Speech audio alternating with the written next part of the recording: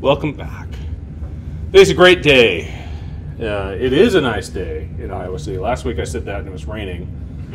Today I actually have to shut the windows. It's nice, like the blinds. So that's at least positive, right? Sunny. Great for November. I hear people sound like a child. I don't know if the dad ears are going off here. Last week we did DCMs and you wanted more. So today is more DCMs. I did give you a homework 6. It's two analyses, 2 or 3 analyses, I don't know. I'm going to teach you how to do some of those today. I'm going to let you do it in Blatant, which is an R package that I wrote to do DCMs rather than M+. But if you really want M+, you could use M+. We'll talk about M+ today too. But today, I mentioned, you had your formative assessment. I gave you all grades on that already. I wanted to mention just a few things about the differences between the models, right? Once again, DCMs swap the latent variable distribution from being normal or continuous of some sort to being discrete, right? And then when you add to DCMs, remember at the end of class last time we talked the monotonicity constraint, right? So that means when you take that monotonicity constraint, what you're saying is for an item that measures, a set number of attributes, anybody who has more of those attributes that they possess or mastered have a higher chance of answering the item right. That allows us, because every item we can say that on with the monotonicity constraints, that allows us to say that that categorization of mastery for the attribute means that you have more ability than the categorization of non-mastery. So when alpha is 1, you don't have 1 unit more ability than someone with an alpha of 0, right? You just have more ability, we just don't know how much more, right? Does that sound familiar? Awesome. Today we're going to talk about the structural models of DCMs, and then we'll do computing. What's a structural model? If you don't answer this question correctly in class, you're going to get it on your final. That's the distribution of the attribute profile. That's right. Something to do with the latent variables, right? Sometimes we call it structural model. That term comes from structural equation modeling. But basically, a measurement model is easy to define. It's where latent variable is in an equation with observed variable. A structural model can be just the latent variables by themselves. It can be where we see it in CFA or factor analysis or multidimensional IRT. We're talking about estimating the covariance or correlation among latent variables. That's the structural model. You can also phrase it in different ways. You could phrase it where you may have a higher order trait, which we'll get to after Thanksgiving break. Hello. And that would be a different structural model. Or you could phrase it as a series of simultaneous equations, like a path model. So those latent variables could predict other things. We'll talk about that a little bit more also. It's structural equation modeling, but we can do that also with IRT, no big deal. Maybe we'll talk about a little bit of that when we get back from Thanksgiving as well. Where's mine? She bought me dinner today. Well, all right. You can buy us all dinner, that's fine. Just kidding. So when I say structural model, in this case, I'm just talking about describing what the parameters do. But you could use this in a structural equation modeling. This picture that you see here was back in 2004. I wrote this in LaTeX with a package called PS Tricks. This was analysis of the paper's 2006. This is the Dino model paper, which also don't use Dino. Last week I said don't use Dina. Maybe a little bit more forceful than that, and I apologize for your wife. I didn't mean her. Don't use the Dina model. Death to Dina model, I should say that. Dino should also die, even though I was the guy authoring that one. All right, so just a heads up on that. But, so I still feel compelled to apologize to you, Ahmed, and your family. I hope you know it's not about your family. But I feel the coincidence was enough to make me feel guilty. So, this is a paper where we looked at 10 criteria of pathological gambling from the DSM. Right? So the DSM is a book that it's like a cookbook for why your head is all screwed up. Putting it briefly, right? Has anyone ever gone through the DSM before? That's crazy. I'll bring it back after I have an old copy in my office that I use for this paper. I'll bring it back. We'll just go through it. But I mean, you could talk about disorders like pathological gambling, kleptomania, like everything that has a name has some definition in this book. And a lot of those definitions involve having a series of attributes or criteria that you have to meet. In pathological gambling, there were 10 possible criteria that you could meet. You had to meet 5 or more to be called a pathological gambler. Meeting a criterion is a discrete status. And none of the methodology up to that point looked at the discrete status for each of the latent variables. So this is what this paper showed up. But what you see here is a path diagram. And these are the individual attributes that a measurement model would measure. This is a higher order factor right here called disruption. These 4 or 5 attributes were thought to be disruption. If you read the DSM, it said disruption, dependency, and loss of control. These are sort of the higher order factors that show up there.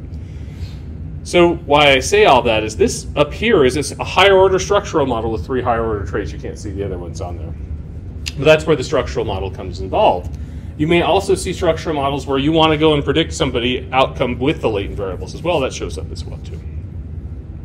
And I have the old Iowa slide style because I went to go change my slides this weekend, and I swear to God, I went through an iteration of Microsoft products failing on me. Like on this machine, I can't even open Excel. But like whenever you switch a slide style, you get the floating boxes that used to be headers and footers that aren't aligned anymore. I'm like, oh, forget it. So I tried to delete them. They wouldn't delete. I'm like, all right, forget it. You're just getting the old slides. At least the old slides. I did look at them though. All right. So in DCMs, we're going to talk about the structural models. Now I want you to note that the structural model in a DCM is going to look different than the structural model in every other model we've done with the exception of latent class models in this class. Right? What does the structural model in a MERT model look like? What type of distribution are we talking about? Multivariate normal, usually, just the default. Okay, and that's because each of the thetas are univariate normal and continuous variables. So in the diagnostic model though, what is the structural model? What are the parameters of that? Turns out it is the proportion of people with each attribute profile, right? So these are the discrete latent variables we're working with. We know for a given Q matrix, if we have a Q matrix that has capital A attributes, there are 2 to the A profiles where each of the attributes are binary, 0s and 1s, right? So we have this. Each one of those profiles has a probability. That forms our structural model. So in many ways, this lecture could have been given much at the same time that we talked about model fit with limited information, because we talk about the same distribution. Remember the distribution we used there? Multivariate Bernoulli. We have a multivariate Bernoulli latent variables. We're going to have a similar set of multivariate Bernoulli probabilities we're going to estimate. That's our structural model. What you're going to see, though, is that there's differing types of models that exist that show up. And that multivariate Bernoulli actually was one of the later ones. When people really first started doing a lot of DCMs, either they didn't have a structural model. Still I sometimes see it in reviewer comments, but one of the bigger comments back when I started with this is DCMs don't allow attributes to be correlated. That's incorrect, and we're going to show that today. People still say that because they don't recognize the structural model, but we're trying to change that. Right? But generally speaking, what you saw before were structural models that look like continuous latent variable models. But there wasn't a whole lot of before. There weren't a lot of models out there when I started. So, okay. Questions before I begin? The other thing I'll note is some of these are dependent on the software you use, but we'll get to that in just a bit. These are the same notation I had last time. Remember that? Key difference is alpha is now our latent variable, not theta. Could have left theta there, but I changed the distribution, so I'm just changing the symbol. I need coffee.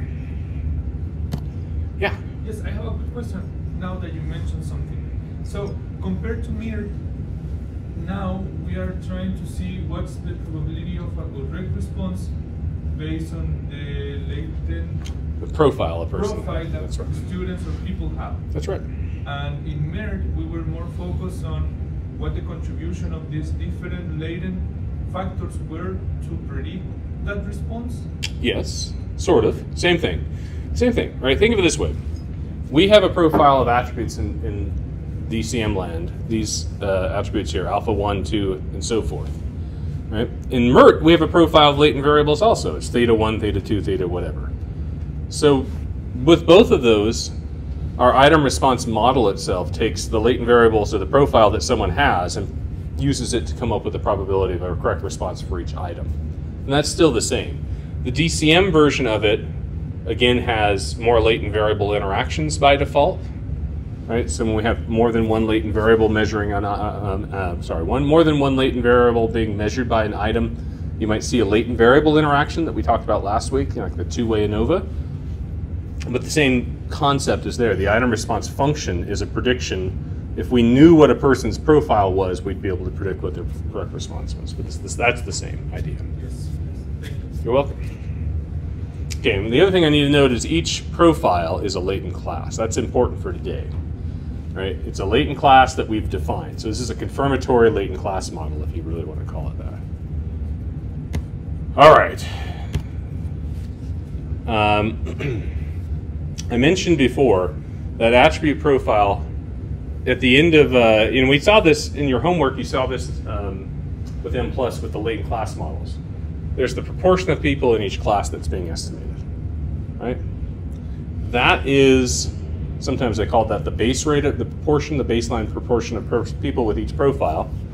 That is the proportion of people in our sample that we estimate to have that set of profiles. But remember, from the limited information lecture, right?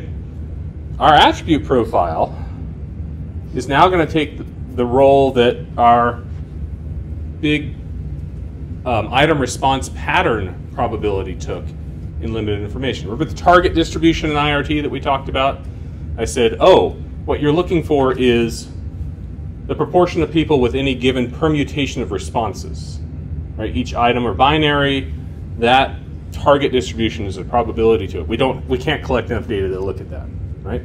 But what we turned around and did was we said, however, we can show that if each of these elements of the profile are binary, then this is a multivariate Bernoulli, and we can do things like look at first order moments, like proportions, means, or second order moments, and so forth, right?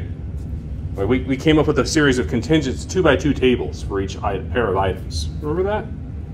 The same thing happens here. In a DCM, we've got a vector of probabilities. They align themselves with multivariate Bernoulli attributes in this case, or latent variables. And in that vector, embedded in it, are each attribute's marginal proportions. So if you're talking about the proportion of masters for each attribute by themselves.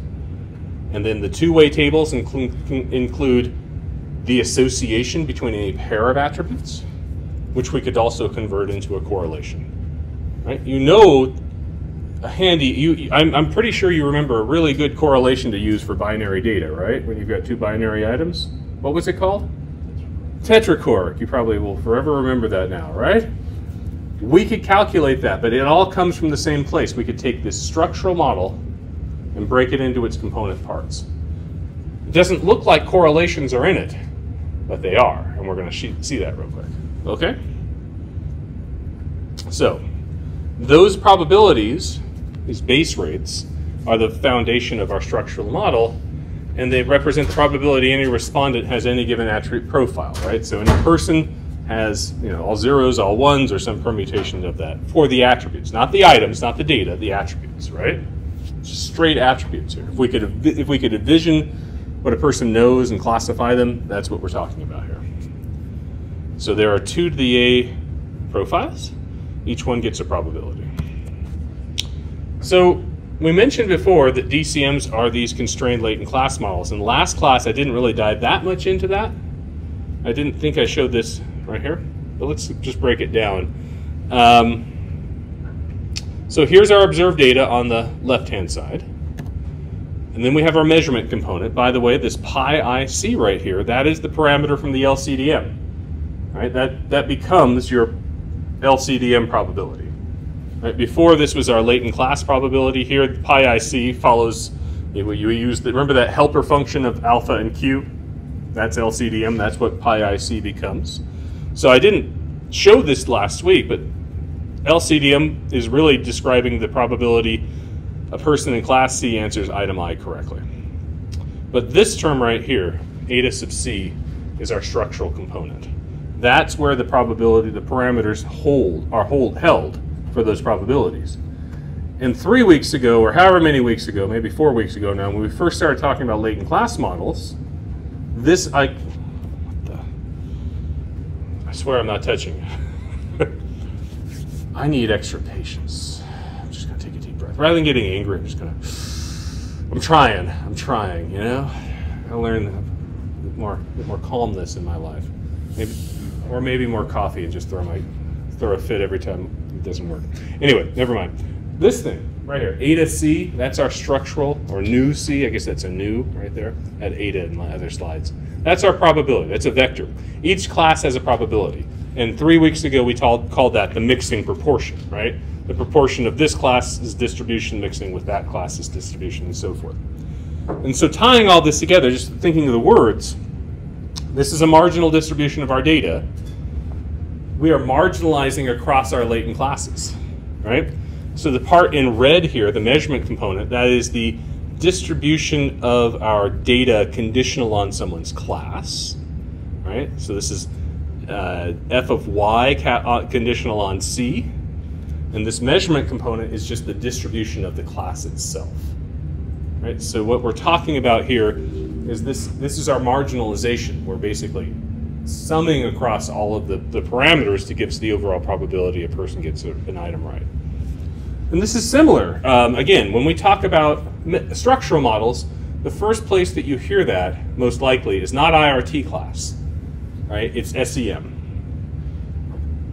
And in SEM, you'll have an item response function, even though we didn't call it that, right? You have an array. You have y equals mu plus lambda, lambda times theta, or f plus error, right? That's our. So in SEM, you get this correlation or covariance of factors also, but you don't see it in the model equation. And you don't see it in the model equation for the measurement model for DCMs. You don't see it in the model equation for the measurement model for IRT models. And that's because if we really, we don't have a place for it. It's measurement model. There's no structural model parameters. But you have to move out to the joint likelihood or the marginal likelihood here to really see where that parameter set comes from. And the same thing happens in SEM or in IRT. We just don't often talk about it. So that's why we're talking about it here. Okay? Because here's why I'm telling you this. I'm going headlong into this right now. So every time someone tells me I'm estimating this parameter, I need to see it in my model equation. And if all I had was the measurement component from last time where I just had the LCDM, there's no probability of persons in each class in that. So where do these parameters come from? They reside here.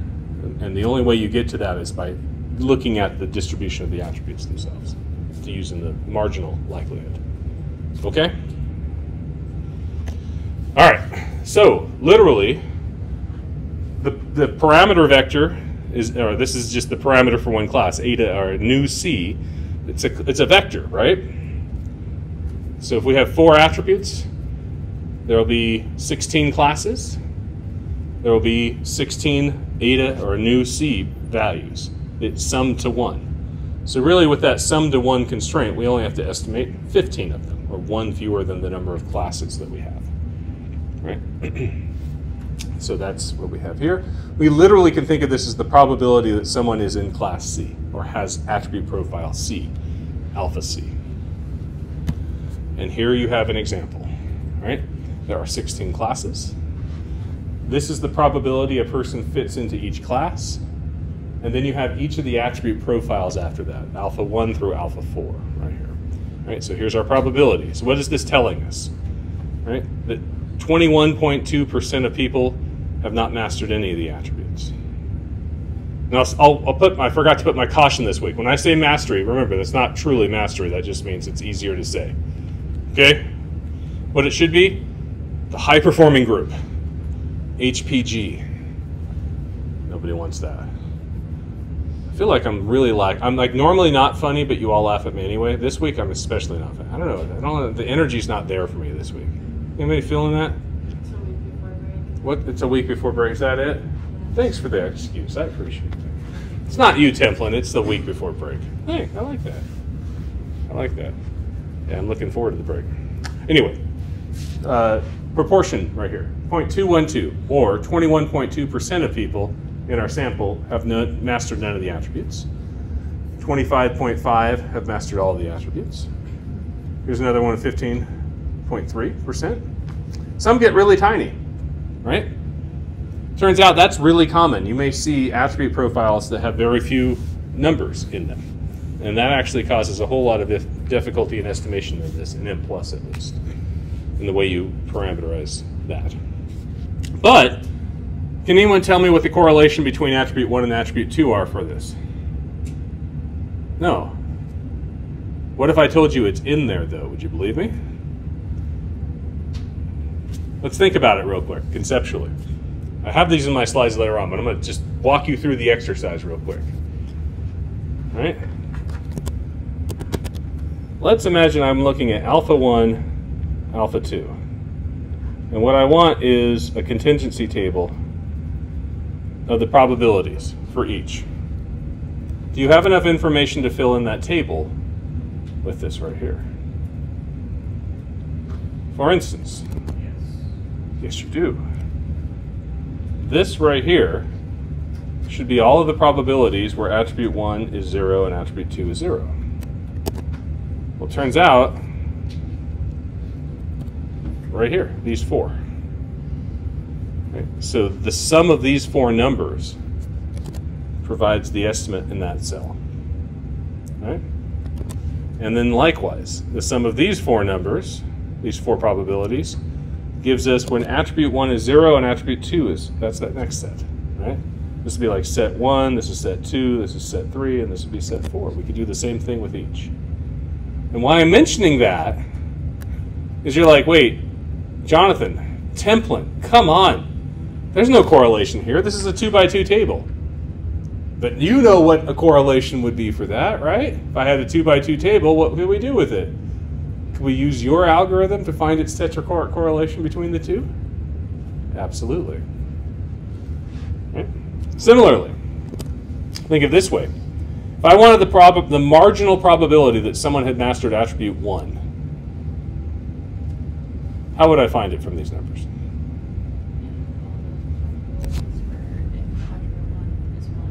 That's right. Thank you, Annette. Add up all the probabilities where attribute 1 is 1. That's perfect. Right? So we can agree, if we just add up the probabilities here, I get the marginal probability. Same thing for attribute 2, right? Without loss of generality, if it works for one attribute, it should work for the other. We need to add the 4 that have the 1s right here, and the 4 that have the 1s right here, right? Cool. So guess what? Not guess what. What if I asked you, can you think of a matrix algebra result that would give me all 4 marginal probabilities with what you see on the screen here? I'm asking this because I know you've done a little more coding in this class, but if you have to code this and you're given a vector of vector of probabilities for the joint distribution, can you quickly marginalize it? What's that? Decomposition. Not a decomposition this time. I'm actually going to just call it a matrix product. Would it be like the first matrix is BCA1 and the second matrix is BCA2? Not quite. But close. You're getting there. You're getting there. What if we made a matrix of just the attribute profiles here? What size of matrix is that? How many rows? 16 by 4, right? And if I multiplied that by a vector of probabilities, let's call it a row vector, a 1 by 16. Guess what happens?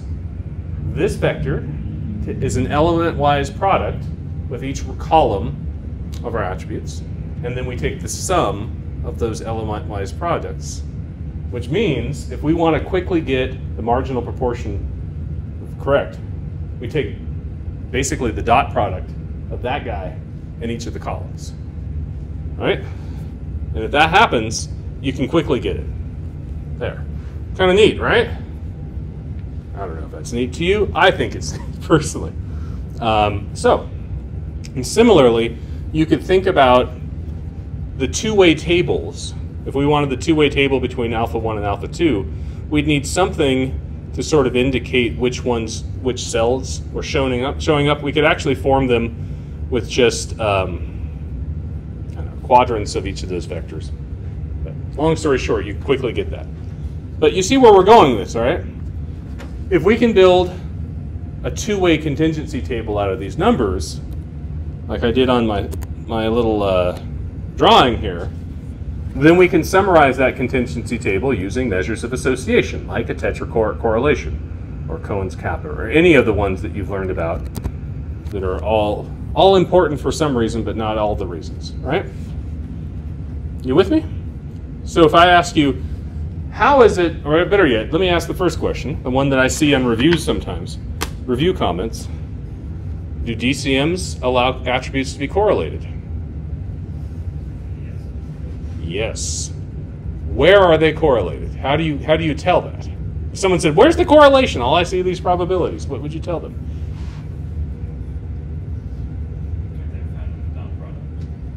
It's the two-way tables are subsumed into this multi-way contingency table. This is a 16 or a four-way table effectively right here. Right? But remember, in the multivariate Bernoulli idea, the one-way tables, the two-way tables, the three-way tables are all embedded in this same structure. So the answer is yes, attributes have correlations. Those correlations are embedded in this structure itself. And this is the key to understanding structural models. We always have these probabilities right here. So yes, attributes absolutely correlated. All right. So it's very difficult to interpret these parameters, but we can, right? In fact, let's just try. I mentioned to you before the proportion of people within each class, right? 0.212. So let me take a step back. What would this look like if we had almost perfect correlation across all of our pairs of attributes? Let's say every correlation is above 0.9 between each pair of attributes. What would these numbers look like if there was a high correlation? 1/16. That would be no correlation, 1/16. 1/16 would be equal chances if we had none. But that's good though, you're thinking in the right direction. All would be either the first or the last. Yes, that's right. So when you estimate a DCM, one of the things you can check really quickly if you have, if your attributes are highly correlated, maybe too highly correlated for your own liking, or maybe you're overfitting the data, or better yet, generate data from a unit dimensional DCM fit a 4-dimensional Q matrix, what you end up seeing is the bulk of the probability in these two cells. Right? All zeros, all ones. And then you start to see layers of other probabilities. Like here's one right here where there's 3 ones and a 0, right? And then here's 3 zeros and a 1, right? So the other thing you can look at with this is the following. Take a look at all these attributes down here, right? All these probabilities down here. The one thing they all have in common from row 9 on the row 16, actually let's go 9 to 15. 9 to 15 has no cell has over 10% of the sample in it. And all of 9 to 16 have attribute 1 measured on it. So if you start looking at this, sometimes people start to think there might be something called an attribute hierarchy in my data. Right? What is an attribute hierarchy? I mentioned briefly last week. I don't have time to go into them in depth. But basically the idea is this. If these are like educational attributes, if this is math, and some things are prerequisite to learning the others, you'll see a structure like this. Like if nobody is answering, if there is nobody in our data, or next to nobody in our data, that have mastered attribute 1 without mastering some permutation of attributes 1, 2, and 3, what this tells me is that perhaps you need to know something about 2, 3, and 4 before you master attribute 1. right?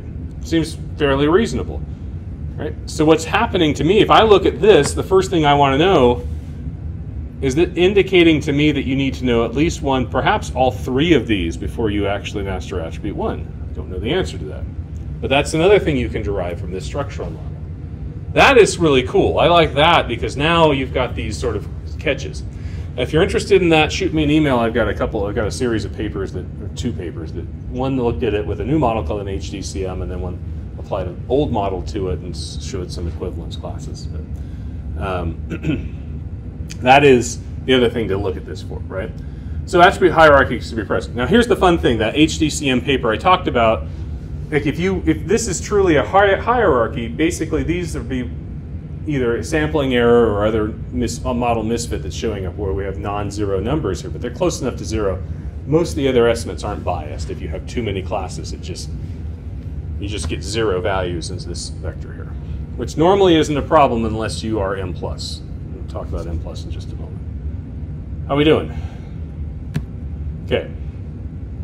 So, apart from that, apart from looking at this and looking for meaningful patterns, it's really hard to look at those parameters because they're just probabilities. But instead, what we like to do is break them into those marginal tables. This is how old these slides are. That was back when I used SAS. How many of you like SAS? How many of you have credentials for SAS? Sorry. Presented by SAS. What's that? I have the R code too, but I just want to show you this, right? What am I doing? Because this is actually an interesting data analysis problem. I tricked Proc Freak, and I'm going to trick the psych package to give me a tetrachoric correlation with just these probabilities themselves, right? But I'm doing that by looking at it this way. I have these 16 probabilities, and I have 4 different vectors of the attribute profile, right? 4 different columns of it. Right? And my goal is to figure out the correlation between column 1 and column 2. However, my data are in probabilities. So the way I did this was basically I decided that this eta, that's our first probabilities here, will weight a likelihood function for each person. Right? So if I basically said that's a weight of a likelihood, then each of these columns becomes data effectively. Weighted data, and I get my correlation out of it.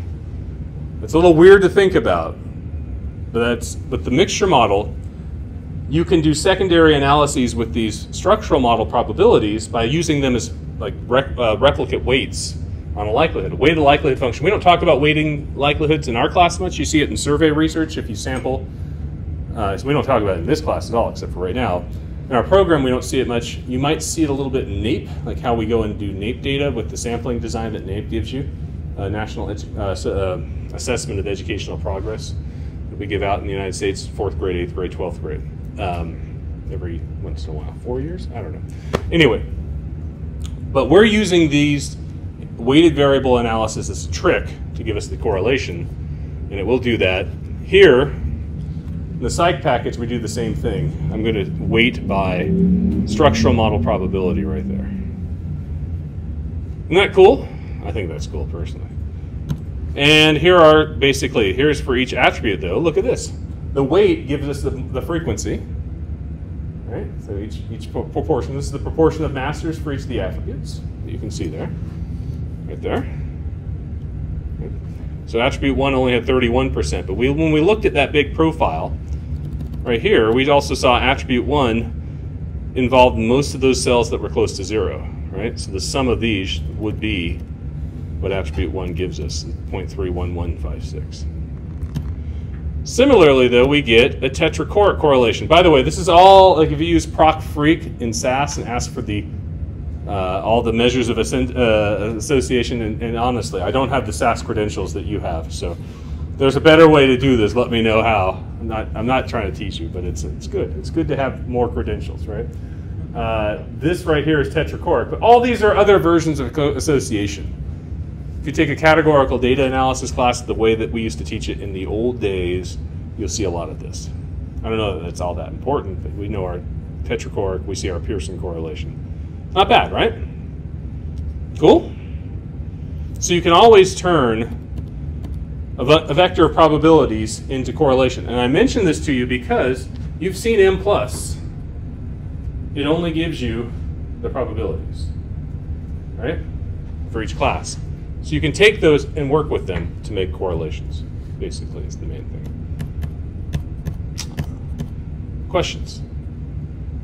And there's the output from psych, by the way. You see that this correlation 0.7809 is pretty close to what that needs to be right there. So, not bad.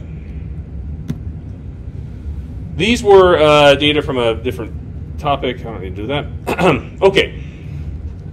That's the structural model. That's it. We can do other fun things with it if we had the right software to do that. That's tough. Instead, we can come up with, let me talk a little bit about different structural models. Right? One of the ways that we can go for this, we can turn them into log linear models. Log linear models are seldom talked about, especially in our program.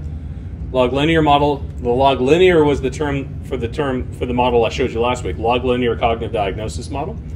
By the way, that title came about because if you read the paper, Bob, who led the paper, derived that model based on a log linear model notation. There's a big connection between log linear models and just regular binary logit models as well. So that's where I don't usually talk about the log linear side, but here is one where we could do that, a log linear model. And I mention that because M plus, by default, uses the log linear model. Now it saturates everything, but we could build it in different ways. We have a tetrachoric correlation model possible as well. So basically we could come up with a limited information structural model for what we do here. Now back in 2004, Jimmy Delatorre and Jeff Douglas had a paper about higher order models. That also does this as well, and just a little bit different implementation. You see that as well. But this is basically, we didn't have that label back then, but what this does is it basically allows you to do limited information on the structure.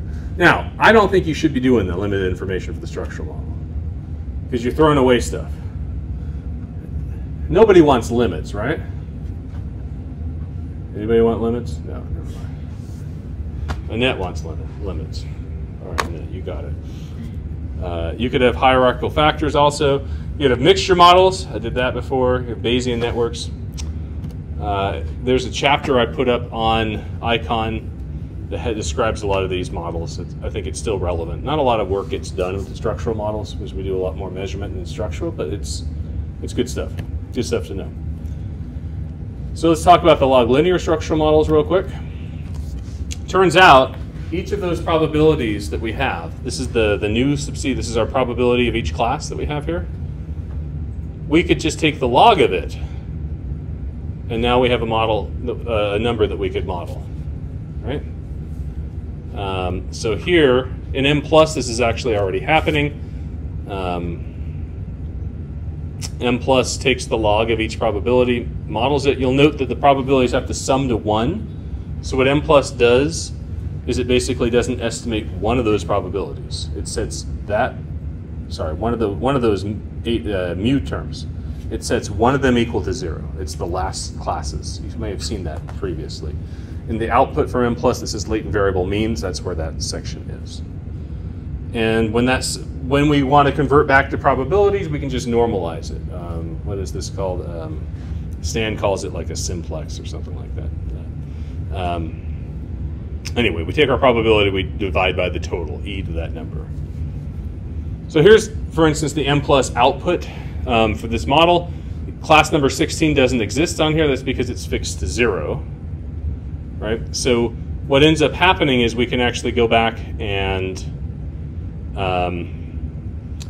take that and model it.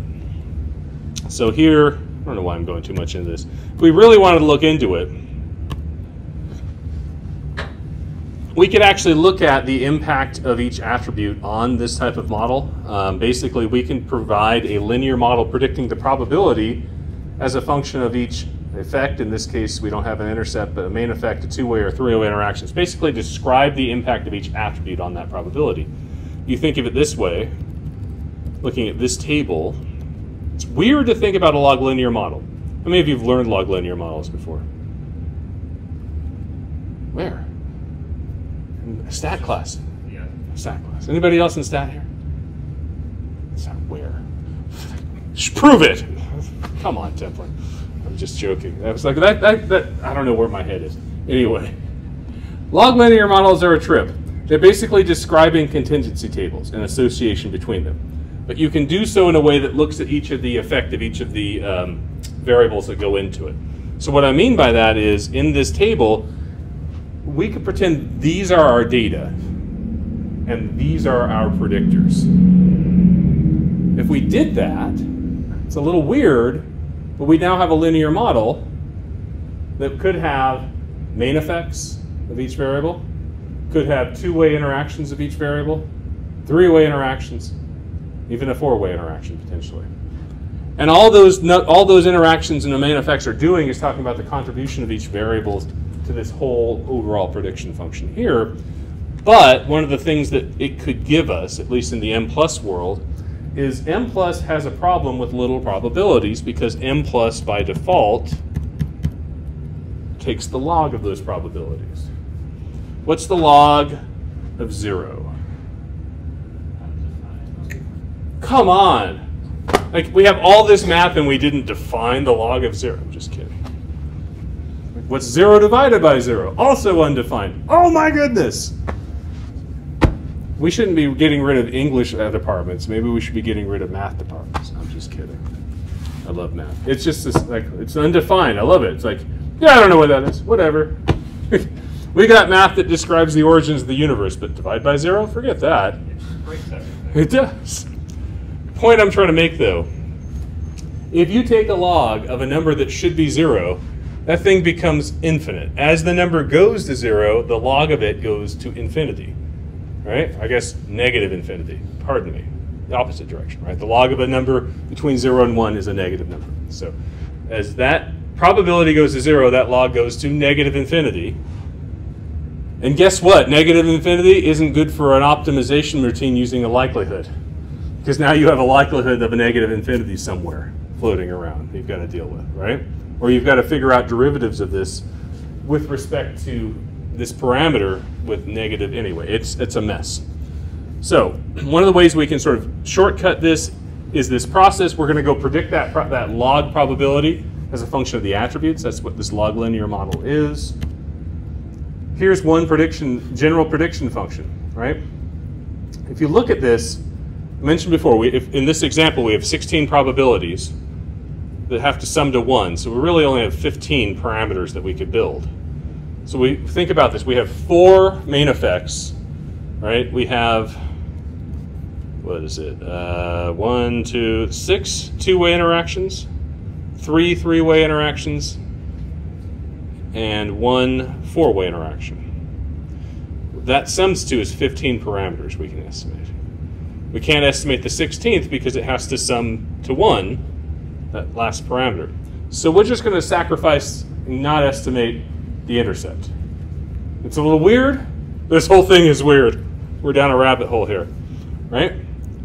So we can estimate this, and basically what we end up getting here is by estimating it this way, we basically set the predicted value of mu1 to 0. But remember, that's on the log scale. That's okay. That's the constraint that we just fixed. That turns out that means in what I'm showing you on the screen here, we're actually fighting with M+ a bit. Because M+ wants to fit and estimate mu16 to 0, and we want mu1 to be 0. But we can fix that. We can show M+ who's boss. Boss, there's that word again. Everybody says, I'm the boss. Yeah, I'm the boss. No, not of M+, that's for sure. And so for instance, if we have only attribute for that class 2, only attribute 4, has a 1, so that is the estimate for class 2's parameter right there. And for a class where we have like class 6, where attribute 2 and attribute 4 are both 1, then our prediction function for that class mean is the main effect of attribute 1 right here, the main effect of attribute 4, and the two-way interaction between attribute 1 and 4. Now that two-way interaction is a little weird, but it just tells us whether it's there. But what this allows us to do though, is we've basically converted our 16 probabilities, or 15 probabilities that we can estimate, into 15 parameters. And if those parameters are statistically equal to 0, we can eliminate that parameter. We can reduce the complexity. So this is one way that you can make M+ cooperate more, by shutting off some of the parameters it needs to go and estimate the structural model. It's not always most helpful. Let's see here. So the log linear model with all main effects and interactions, though, is statistically equivalent to the saturated structural model. So when I look at like this model here that I'm working my way through, this model with all the parameters in, with 15 parameters, will fit equally well with the structural model, where where we don't do this. We just estimate all the probabilities. They're equivalent, okay? But again, being a categorical data exercise, we can reduce the complexity of it if we knew a little bit about categorical data models. By the way, this is the last class. It has all the parameters in it, right? So that's it. Two-way interactions in the higher order, or the structural model here, are actually similar to the bivariate correlations in categorical models. Models without an interaction imply uncorrelated attributes. So basically, if we go and estimate this, and we find that the two-way interaction between attributes 2 and 3 parameter is 0, that's like testing the correlation between 0 between those two, right? So if we had a model without main effects or interactions, we assume all attributes are equally likely. And there we go. And the higher order effects can actually be removed if they're not different from 0 statistically. Here's an example from a paper that I wrote with somebody named Hoffman. I don't know if you know her. She's all right. Last week I made a big deal about Lisa, always being compared to Lisa. I played her the video afterwards. Then she had to play me a video, and then Hugh had to play one of his videos. Because, see, he has his little videos of him gaming that are private on my YouTube channel. But she approved of what I said. She thought it was funny, at least, I think. Maybe let her, maybe talk to her about it. But she's all right. She's all right. I don't need to go down that way again, do I? All right. We estimated a model. There were 3 attributes for 8 different latent classes. Now, I told you before, we can't get the intercept. Turns out that intercept, this value is the sum of all the others. It's actually where we could get it if we wanted to, just for competency's sake or for completeness sake. But take a look. These were from M+. This last parameter right here, this is the 3-way interaction.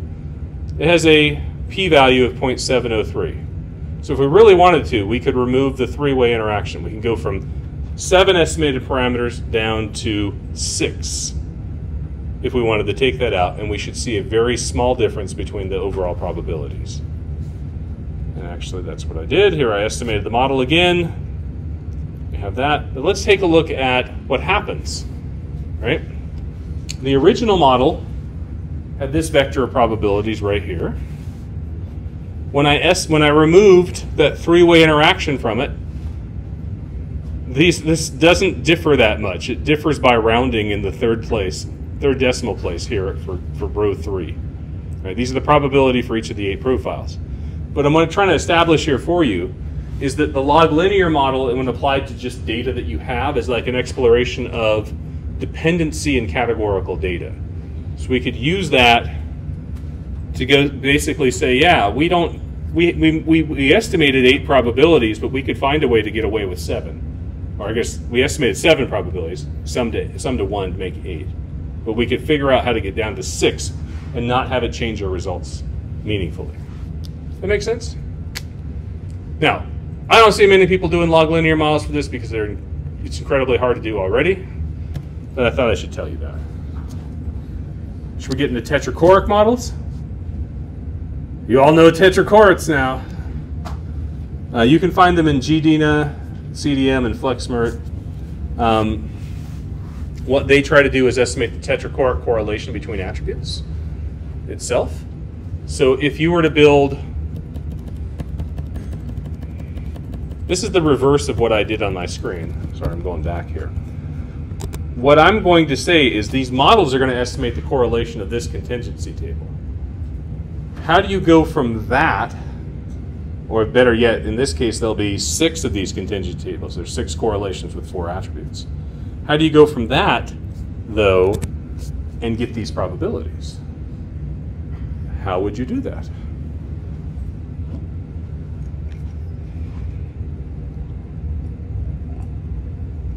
Let me ask that question.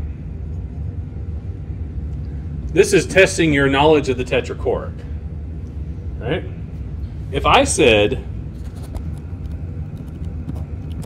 the correlation right here is 0.7, could you, and not only to 0.7, if I could also give you like the marginal frequency of this table, could you then come up with what the 4 probabilities should give you? What do you think? Should we get back to the basics of the tetrachoric real quick? Sorry, this is why the DCM world are fun, because I swear you have to take everything you learned about every modeling area and mush it together to figure out what things work like. Well, we have to use multivariate normal. That's it. That's it. And for CDM. That's right. That's right. If we wanted to come up with this, what we're drawing, if we had, remember we had alpha 1, alpha 2, and these were the underlying variables. Hello. Thanks for coming. These underlying variables right here. We also were given the thresholds for each, right?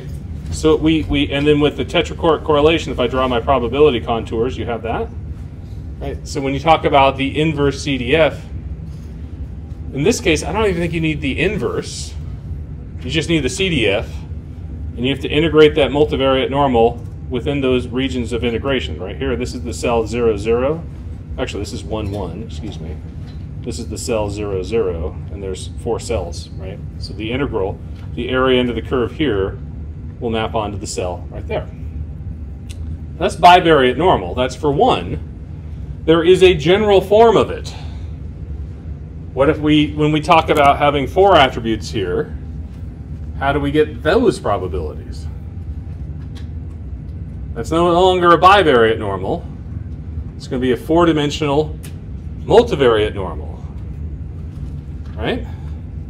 So should we start to notate that a little bit? Do you want to? Okay.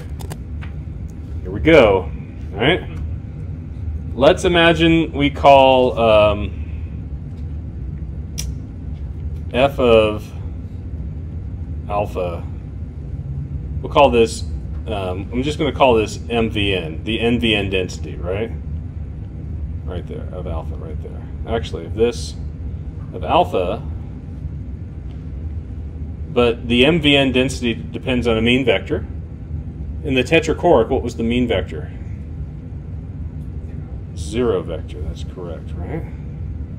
And then you end up getting a correlation matrix. And I'm going to put an R there for the correlation. R, in this case, is not to be confused with the R matrix in a mixed model. Like if you take Lisa's multi-level classes and she talks about the V matrix or the R matrix. No, this is, I put R in the place of sigma here just to represent the diagonals are 1. It's correlation, right? So that's the function, right? If we provide it some continuous set of 4 alphas of 0 mean vector and some correlation matrix, it gives us the height of the 4 dimensions, right? Now, if we want the probability from it, though, we need to integrate. And so that's where we're going to do this. We're going to take our NVN function of alpha. It's a vector of alphas now. The 0 vector, our correlations. And if we have 4 alphas, we need 4 integrals. These should be partial derivatives. All right. And the limits of integration for it are going to correspond to the part of the area you're at based on the 0 or 1 in each part of our attribute profile. Right? So if you remember, here, this is the cut point for the kappa 2. Anyone below this has alpha 2 equals 0, and anybody above it has alphas 2 equal 1, right? So this is involved in a cut point, right? When we're integrating this region over here, we're integrating up to kappa 2, right? When we're integrating this region up here, we're integrating from kappa 2 up to positive infinity. So the limits of this integration are either going to be negative infinity, the cut point, or positive infinity, depending on whether or not your attribute profile has zeros or ones right there. Yeah. So are they improper? No, this is completely proper. This is. Absolutely. It integrates because this distribution is a proper probability distribution.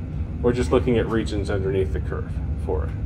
Right? So if you want, for instance, if I have attribute profile 0, 0, 0, 0, right? The limits of integration are all going to be negative infinity. Oh my God. Can I draw? You know, my son's in 3rd grade and they're teaching him handwriting, and he's fine with that. He's really messy like I am. And then they're teaching him typing. He's like, I really hate typing. I hate typing. I'm like, dude, like once you get used to typing, you won't even know the keyboard anymore. I don't even know which buttons where. And I don't even write anything anymore. It's just like faster. Anyway. Do they have programs where you can write math symbols and it'll like law check it just from like your handwriting? I'm sure there are. I don't have them though. That'd be really cool.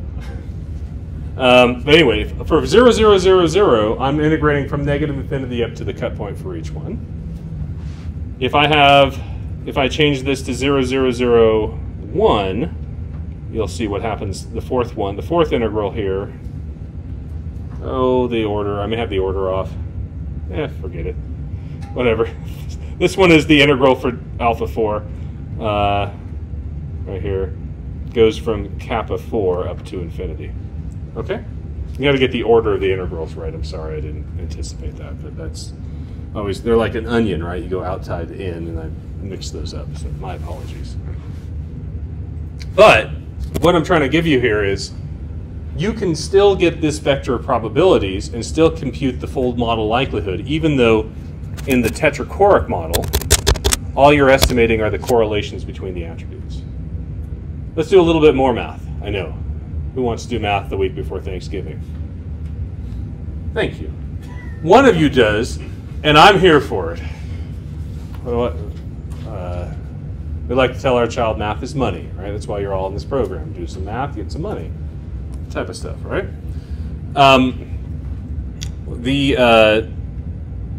What I want you to do now is think about how many correlations do we have between the attributes?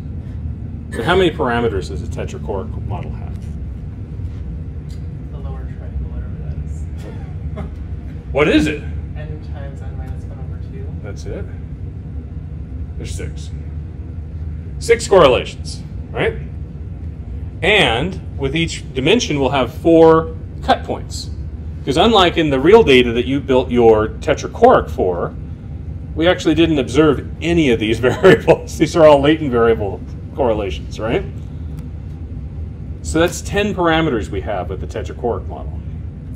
How many parameters should we have with the saturated log linear model? When I say saturated, it means probability for each probability is estimated. 15. So right now you can tell this is what we call limited information, because the tetrachoric version of this, which I haven't even gotten that far in my slides, but this tetrachoric idea for it, how we form those probabilities, is only based on 10 parameters. Not all the other higher order moments. It's only the first and second order moments of the data that are working on it. Right? That makes sense? Sort of? I'm sure I'm missing something. There's our tetrachoric again. These were slides that had the tetrachoric. There's our multivariate normal density right there. Right? Here's our limits of integration. That seem okay?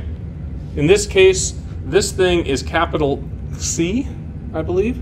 A-Kyung, I think. We had C in our conversation yesterday. I think this is the capital, right? Anyway, maybe it's not. These are our continuous underlying variables. There's our density. It's the proper density. It's the multivariate normal. That's it. The mean vector is 0. That's why you don't see the mean vector here. Okay. How's your level of okayness with this, overwhelmedness with this? Because if this class hasn't taught you anything, it should be that where one sees underlying variables or a correlation matrix, there's a segment of our population who want to factor analyze that thing. And that's where we're going next. Right? Because we have alpha tildes, we pretend ones, and they could be continuous variables that we want to put a factor model on. Right? Anyway, that's that. This is doing just that. This higher order structure model says there are 3 higher order attributes: dependence, disruption, loss of control. These are defined by the 10 attributes in this analysis itself. By the way, 10 attributes, 1,024 classes. Back in 2003 when I started analyzing data, that was pretty tough, I gotta tell you. That was a lot of classes, right? So yeah, dependence, disruption, loss of control. Our studio didn't exist in 2003, by the way. Just telling you how life has changed. What this is defining, though, here, we can even show it. If this is our model, right? Do you remember what the, if our covariance matrix was this thing right here? That's our covariance matrix, okay? Let's see, all right? It's a correlation matrix. We can define a model for it, right? What does a factor model say the covariance matrix should be? What's our factor model implied covariance matrix? Does anybody remember? Just theta. Nope.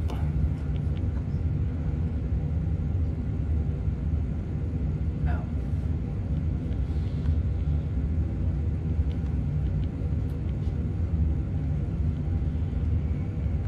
That. Remember that equation? That is equivalent to saying alpha tilde 1 equals mu plus 1 plus lambda 1 factor 1 plus error. If we put a factor model on each of our alpha tildes, we end up with this structure right here. Remember that? So literally, like, I just went with DCMs and I told you about latent class models, factor analysis, mixture models, tetracork correlations, log linear models, and now higher order factors. All right? I told you DCMs are a wild ride. You can learn a lot about psychometrics, a lot of different topics just by doing one class of models. They're crazy. But yeah, we can put a structural model on that. In the case of this structural model here, I have 3 latent variables, right? So this phi matrix of factor covariances is 3 by 3, right? These are each of the observed, like the data, even though they're not observed, they're latent variables. These are each of the attributes. You see I have a bisecting line talking about marginally what proportion of people is with each class. And in that case, each of these arrows represents elements of this lambda vector right here. And then the residual terms are in here, the residual variances and so forth, unique variances. So when you see a higher order model in a DCM,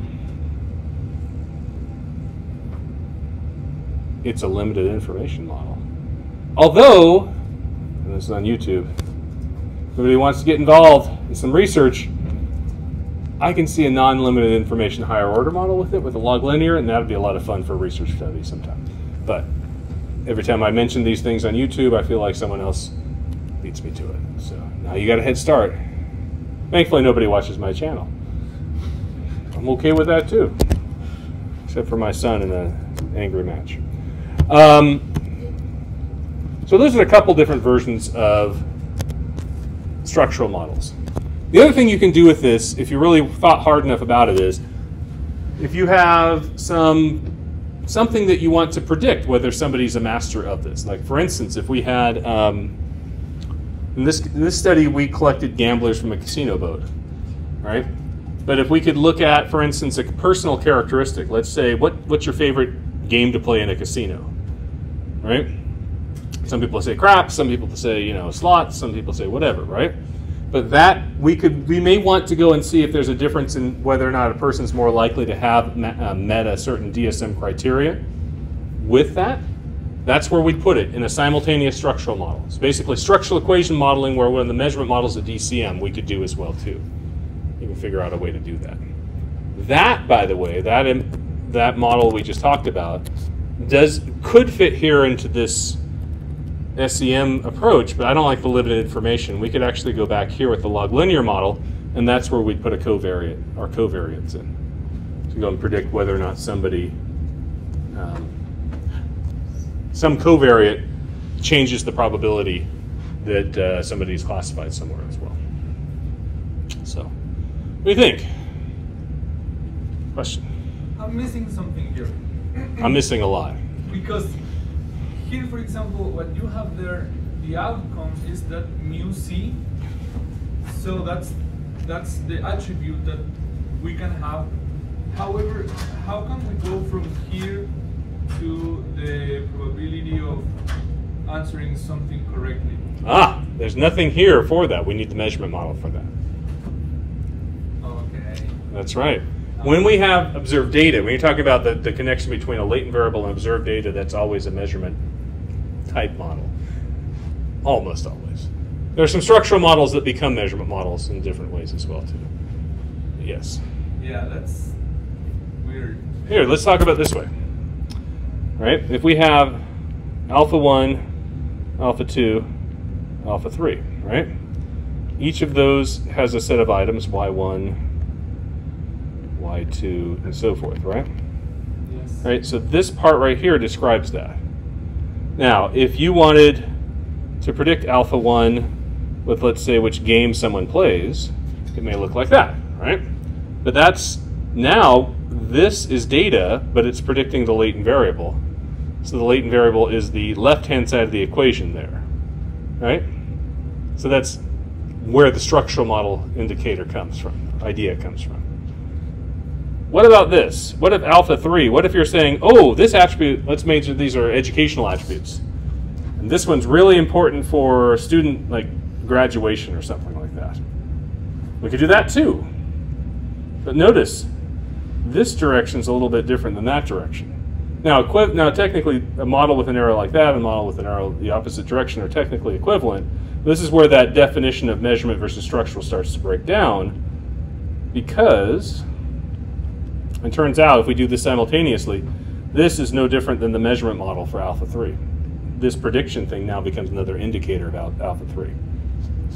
That's the weird flip about structural models, is that you can quickly get a structural model where the thing that you're predicting with your latent variable informs the latent variable now too. The look on your face. Yeah. Is that identified though? Oh yeah. It's so weird. Yeah. This is identified. Absolutely identified. Why? Because the y's for this item, right, if we were to translate this into model, right, each of this component where the arrow terminates is now our dependent variable, right? So y, let's call this 10, 11, and 12, right, is equal to lambda 0 plus lambda 1 alpha 3, right? And you do this 10, 11, 12, you can do that for all the y's. It turns out this part is saying that s is equal to some beta 0 plus beta 1 alpha 3. And you'll note, this is the same, almost the same equation, with different parameters. This becomes another indicator of that latent variable. So when Lisa teaches SEM, she doesn't have enough time for it, the structural model part. We really would like an advanced SEM part, because this is part of the conversation we'd have in that class, right? This part right here is saying alpha 1 equals some, beta 0 plus beta 1 times g, right? That has the latent variable on the left side and the observed variable on the right. This has latent variable on the right side, observed variables on the left. And technically you can flip the signs, or you can flip the direction of it, and it's equivalent model also. So what's latent versus observed, it becomes, or what's a measurement versus structural, starts to break down at some point. But I hope that helps answer your question. We're talking about your question was about a measurement model phenomenon that I just went down a tangent. Sorry about that. Another question. To me, what is weird about this is that, for example, last week with DCMs, we saw, well, in some sense, we covered this content to me because we also had these attributes and we also had these different latent classes which were considered attributes. The 16 things, for example. Right. But now now we are mainly focused on that thing, but I cannot see what the difference between these two things are. Yeah, it's What differences? so last week we had the 16 attributes, right? The 16 different classes. If we're talking about predicting one of the attributes, right? The difference is like the idea of 16 classes. 16 classes is what our 4 attributes form, the different permutations that we have. But we want to predict only that one right there, right? So what we're trying to do for prediction, what I'm talking about here, if we're trying to predict the status of one person's attribute, really would only apply to this vector, right? And so that's where it becomes a little weird. The joint distribution of the attributes is this multivariate Bernoulli, but we rarely predict the joint distribution. We tend to only predict marginal quantities from it. And that's where this is starting to, this is super advanced stuff compared to what we've taught you in our program so far. Yeah. Yes, final comment. So, can we say that the main difference here is like the focus? Because for DCMs, the focus is like the specific item and how the attributes contribute to model that specific item. But here we are trying to model the attribute instead of the item? Yeah, that's the difference in structural versus measurement. Yes. Yes, okay. Yes. The measurement model is how the attributes relate to the item response. Structural model is how other things predict the attributes or how the attributes are interrelated. Awesome. Yeah. So with a DCM, an attribute, like if there's 3 classes, then you have like a row, and then you have the probability that someone falls into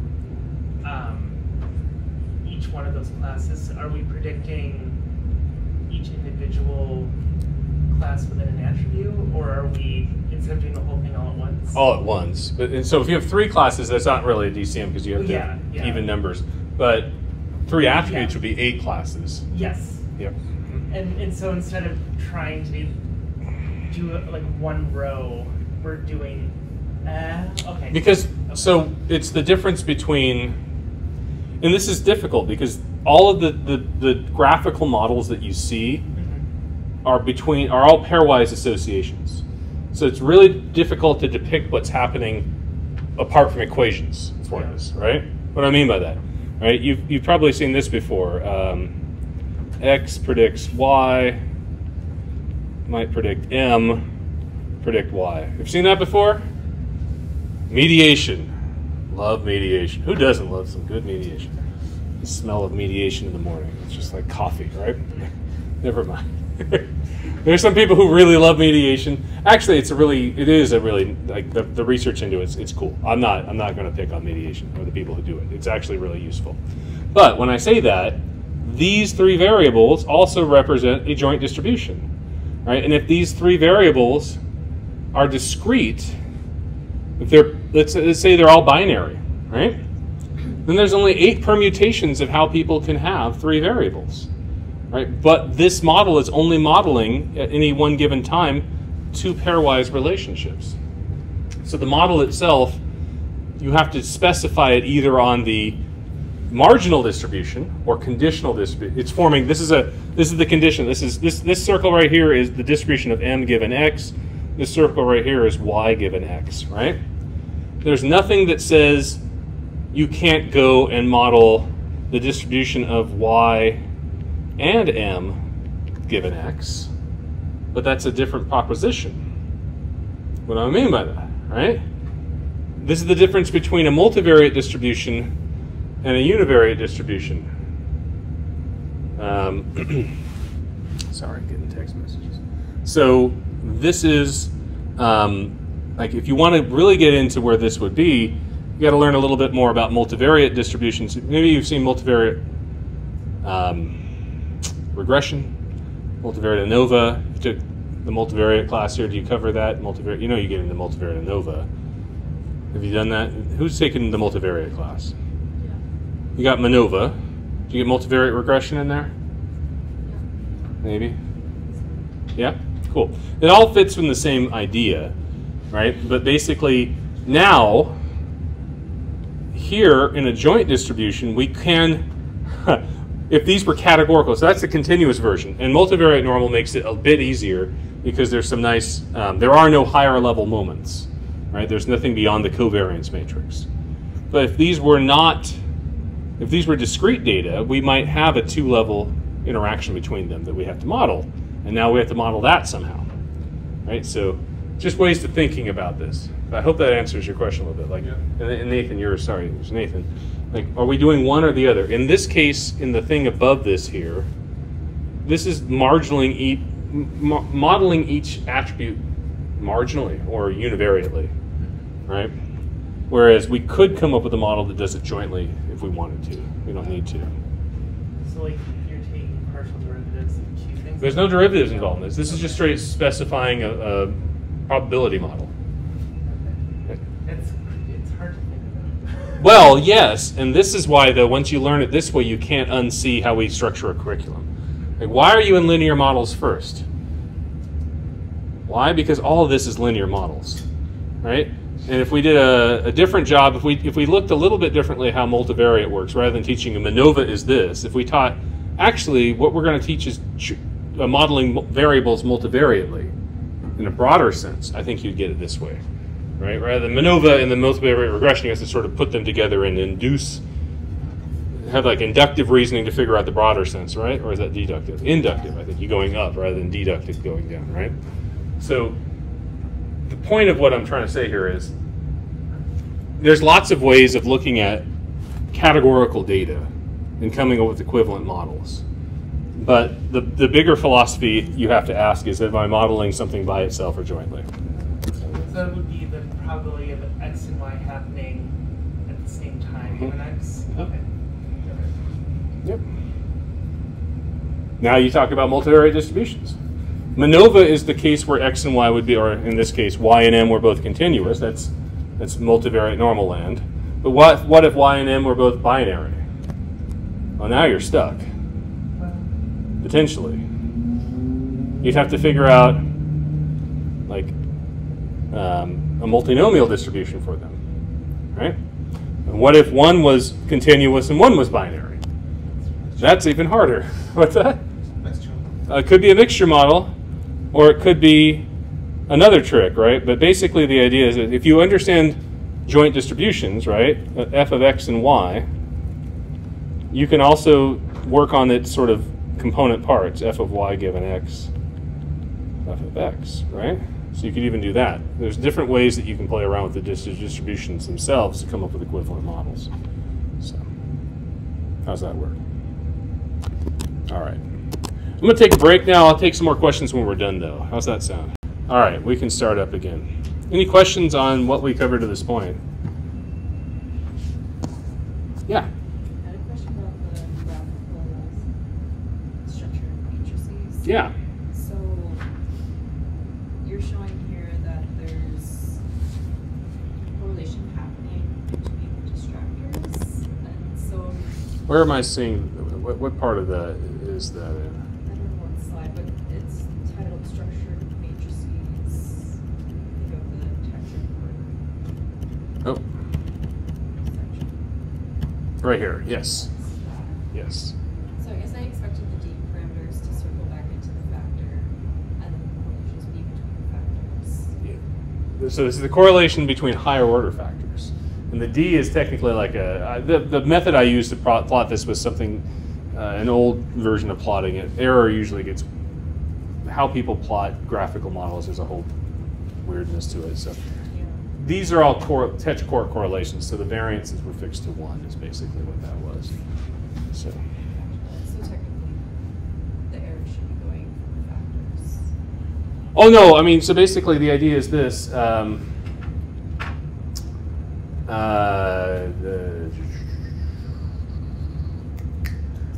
These are latent variables. So the model predicts each of these other latent variables, but let's just imagine to make the structural model make sense, the observed data, if you're used to this being a three-factor factor model, these would be observed items, right? that means in these latent variables, I actually set the variance to 1 for each. So there's no residual to it. These are just, it's like a measurement model of it itself. So that's where that comes from. The D is like a disturbance, but yeah, that's what that, yeah. It's, so I will note, these are all latent variables predicting other latent variables here. And actually after Thanksgiving, we're gonna get into higher order models a little bit as well. The purpose of that is trying to address the disconnect between providing multidimensional scores or unidimensional scores. I think you can do both, but it's going to take a higher order model, a different modeling approach to do. So potentially could do both. No, it's okay. Other questions? Okay. No questions. Am I hearing that right? We're all good? Sorry, I said okay quickly. Should I just pause and take a drink? Any questions? Yeah. Okay. Let's talk about how we estimate these models. So, true story. I know the date because Barack Obama was being inaugurated. That's how long ago this was, right? It's like January 20th, 2009. We have almost a complete book.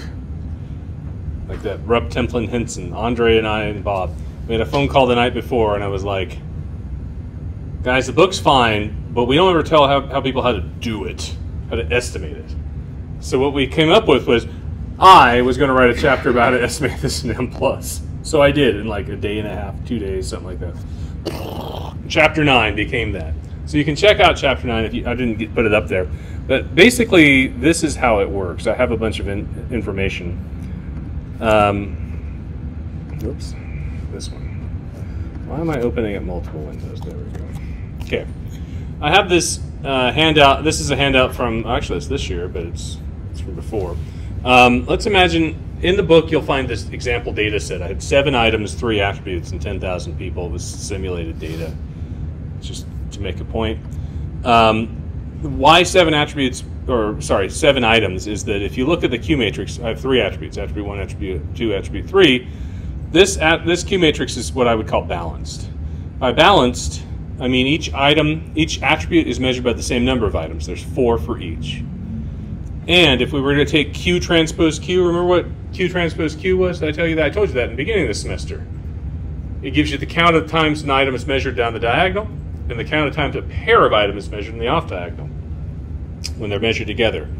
So here, for instance, attribute 1 and 2 both measure item 4 and item 7. Attributes 1 and 3 measure items 6 and 7. Right? So that Q transpose Q of this Q matrix is a diagonal matrix, not a is a square and symmetric matrix that is sorry, it is symmetric, and it's always symmetric. But the off diagonal elements are all equal, right? Each pair of items, or each attribute measures together 2 items, and each attribute is measured by 4 items. So that's the Q matrix, just a generic version of it. But to build this in M+, we have to basically take M+, which is built to give you a non-confirmatory mixture model, and put a massive number of constraints. Sergio, would you pick a better term to describe than massive? No, that's accurate. I believe my partner would call it a shit ton.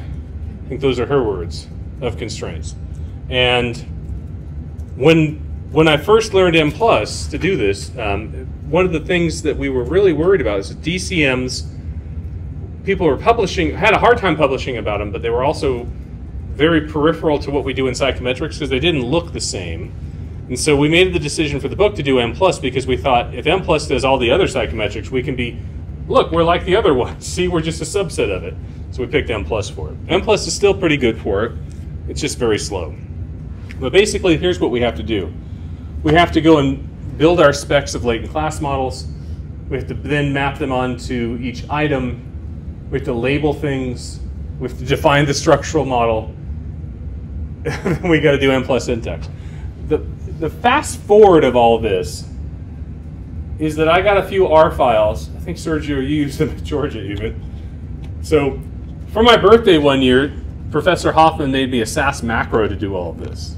Kid you not, that's where it started. So she built it in SAS.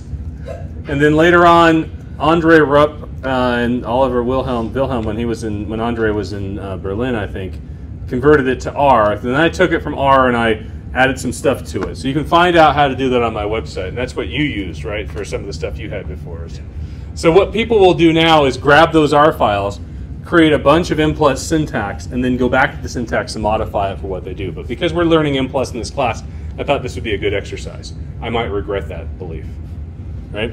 So I'm going to teach you M+ first. M+ will only estimate this with marginal maximum likelihood, right? It uses EM algorithm, which is equivalent to MML, but it will switch between quasi-Newton and Fisher scoring just like it does for all the other marginal maximum likelihood that you see, right? The setup is very much like you saw M+ for your homework last time as well. So let's talk through this. First thing we need is a latent class to attribute profile table. You always see in my slides a series, actually if I go back to my slides, I shouldn't have closed them.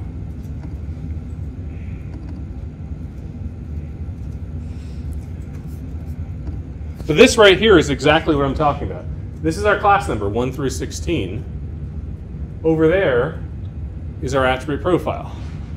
Turns out, this also goes by a different name. And one day, my advisor, Jeff Douglas at Illinois, was in his office, and he said, oh yeah, that's a decimal to binary number conversion. You can just change the base of the number and be fine. Ever heard of that before? So this page in my notes does just that. But let me describe it logically for a moment here. This number is a decimal number. Decimal meaning it's base 10, which means it repeats every 10 numbers, right? 0 through 9, then we had a 1 in front, and it goes 0 through 9, and we had a 2 in front, 0 and so forth, right? Base 10, fairly okay? Each of the attributes is base 2, a 0 and a 1. So it turns out you can convert for every decimal number, there is a string of binary digits that you can represent it with. It is called a decimal to binary number conversion. And if you're working DCMs, you need to be very familiar with this because this decimal to binary number conversion has a lot of good places to work in DCMs. Second, another place where this could happen, how many of you do simulation studies? How many of you do simulation studies with 4 conditions? 4 binary conditions? Well, if you're thinking about how you do a simulation study and you're coding it in data, in your R, every time you have like a different condition, you may have to add another layer to a loop. Like for condition 1 is 0 to 1. For condition 2 is 0 to 1. Condition 3 is 0 to 1, right? Turns out here, no, you could just have one loop over 16 different permutations. With that number, create the conditions for each loop, and just have one loop simplify your code to do what you do in simulation studies. So when I teach simulation studies, I teach this method as well, where you have factors in your simulation. You can convert a decimal to a binary and just use one loop in code. Works a lot different, a lot better. Now, here, decimal to binary. Let's talk about it real quick. And you know, I'm out of my league here.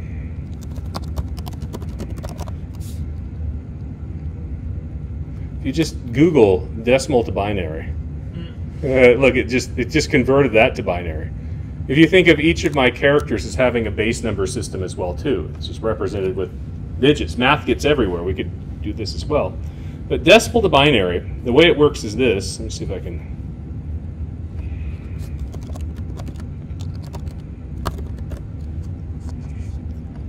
I want the description here. So it turns out, if we know what the decimal number is, we can divide it by the binary number, 2, and whatever the remainder of it is the pattern of each of the attributes that we have, right? So here, 156 could be our decimal number. We divide it by 2, there's no remainder. 78 divided by 2, no remainder. 39 divided by 2, remainder is 1, right? So we then do 38, or 19 divided by 2, that's 19 is what's left over, sorry, the smaller number, still remainder 1, so forth, right? But 156 could be represented with this remainder pattern right there. That's what that looks like, right? Now you can go in reverse as well too. You want to see the reverse? series of exponents, but you can see it.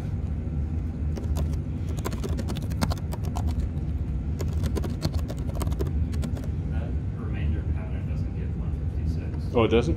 Is it 155? No, it looks like it gave what the actual division. It looks like it gave 70. Well, I'll have to look into that. But basically, that's basic. Sorry. Good point. I didn't prepare this. This is off the top. I should have prepared some slides for it. But basically, the idea is this. If you have a series of binary digits, you see how many that you have. There's actually 8 numbers here, but we actually decimal start. It's a 0 index thing. So here, if there's it's 1 times 2 to the 7 plus 0 times 2 to the 6, and so forth. And that's how you get your decimal number from every binary. So is that what you were saying with the other number? Yeah, because the other one, I think the first one was in the 5th or 6th place instead of the 7th. Yeah, that would be bad. Okay. No. Anyway, point is, you can switch between the two always. And if you go look through my R files, you'll find a function called dec to bin and bin to dec. One goes one way, one goes the other. But that's what this is right here. We need to go and specify from each class to each profile of attributes. And this is a graphical depiction of that mathematical process. I built this slide for people who didn't want to deal with math. You're all math people here. So even if you don't think you're a math person here, you're a math person. Right? Who doesn't love a good base number transformation? Am I right? Ever heard of hexadecimal numbers, by the way? Things like that? Just always use converter. It's a base, what's the base of hexadecimal? Is it 12? No, what's? 16, right? Yeah. So the point I'm trying to make is you have these numbers can be stored in with different base systems, but it's equivalent across. That's a level of math that I'm not super good at explaining. Right? You with me? All right, so here, each class has a profile of attributes. There it is right there. Next, using the Q matrix, we need to know for each class what the kernel, what I call the kernel is. What are the parameters that go with each class, right? So here we know we have 8 classes. Here are all the profiles for each of the classes. For item 1, only attribute 1 is measured. So for the classes where attribute 1 is 0, we just have lambda 1, or the intercept.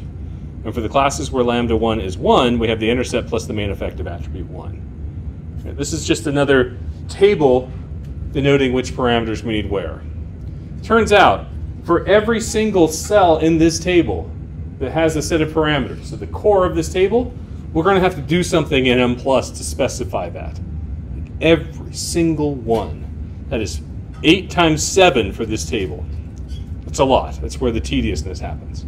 That's why you use the code, right? You didn't tell me about the code until my very last month. Madison didn't? That's what I do too. I don't tell people about the code. I want them to understand the core of it first, and then you can let something automate it, right? So think about what we're trying to do, right?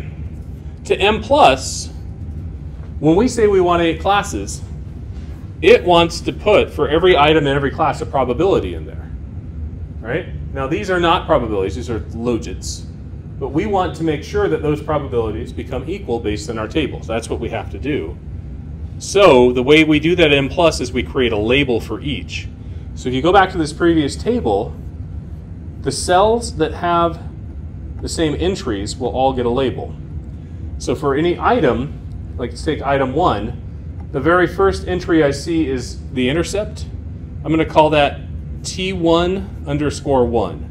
The T actually stands for a threshold, because M+ is going to estimate a threshold for this class and that item, right?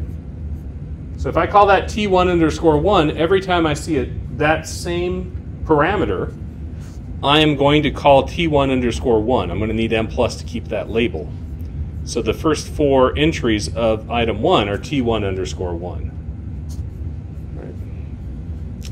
If you look at when we get to the next set of parameters, even though there's 2 parameters there, M+ is still just going to estimate 1 threshold. So I'm going to call that T1_2, the second threshold for the first item.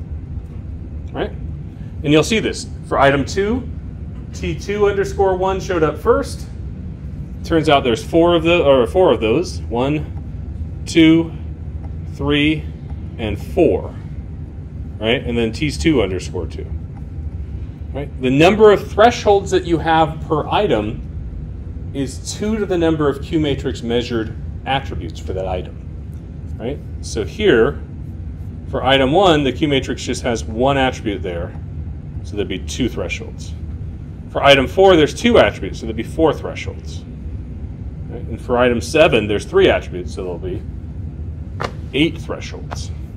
Right? And you can look at it. Item 7, 1, 2, 3, 4, 5, 6, 7, 8. That means each one of those probabilities is going to get estimated separately. So what this label will do in M+ is basically say M+, where you would separately estimate a parameter, don't do that. Make the parameters constrained to be equal. Okay? These are constraints, the constrained version of the mixture model. How are we doing so far? Okay. You could also do the structural model.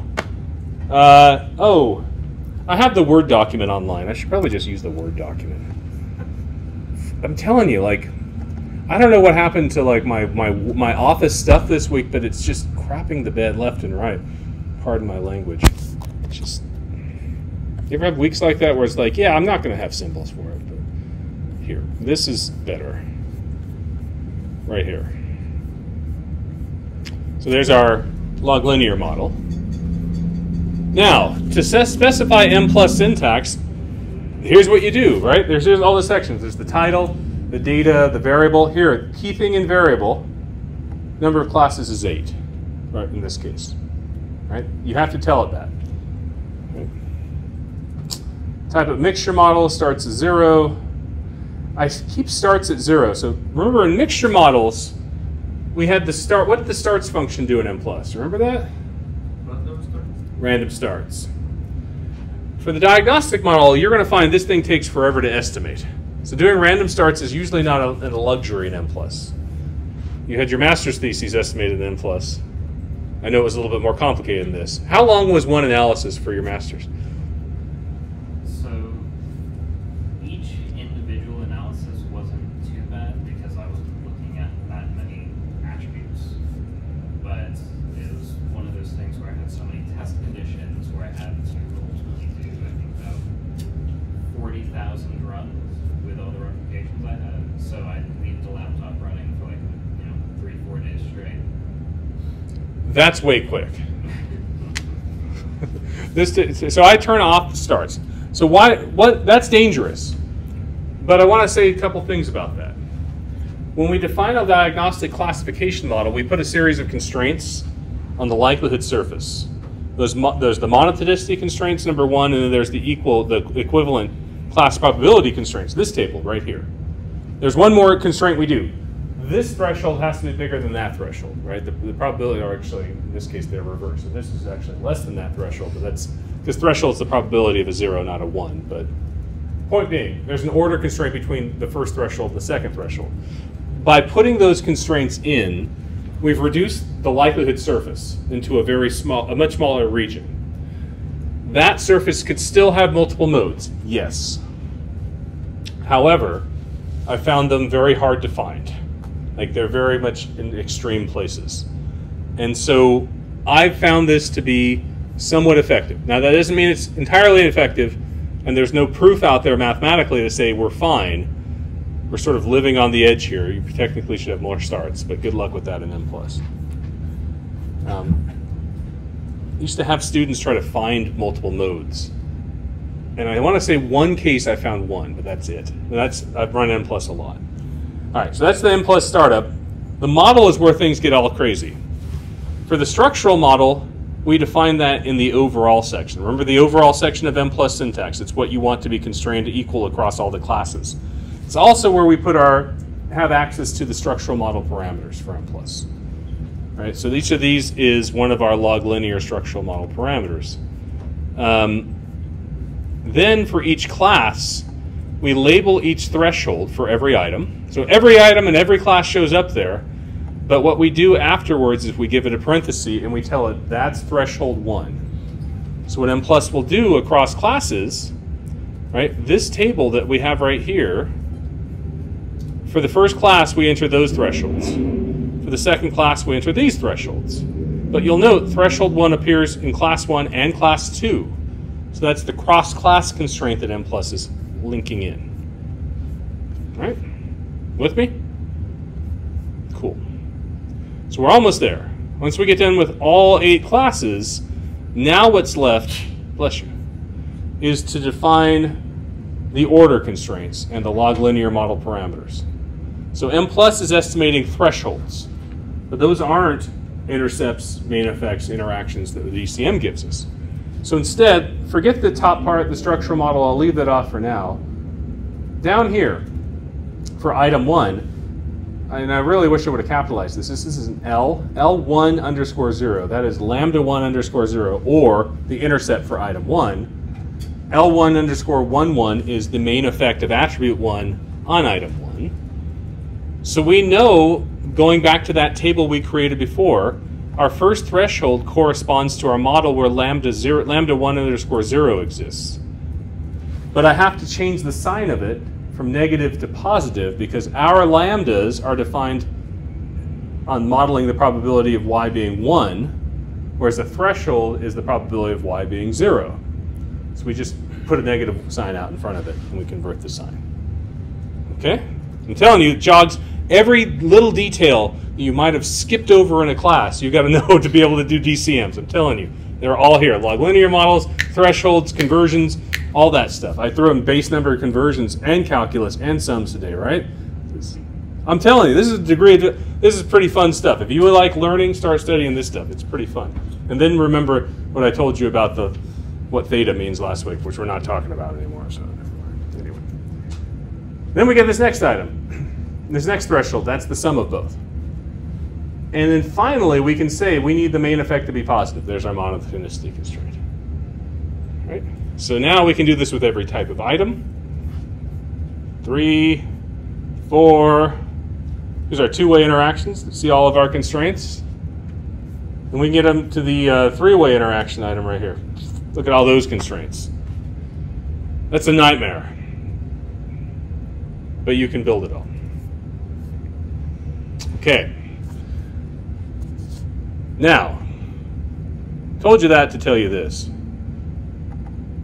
Who wants to see those functions I told you about in R? Here you go.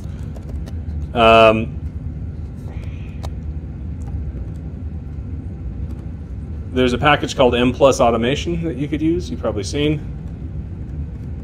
Actually, I already told you about that. I don't know what I'm thinking. I'm out of it.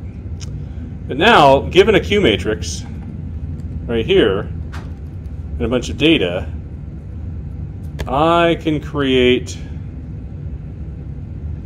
an M+ file.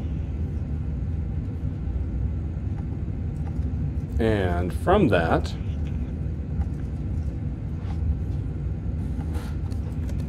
M+ will run. Let me, there it goes. This is how fast it's running. This is a 4-attribute example. And where did my files go here? Here is what it looks like.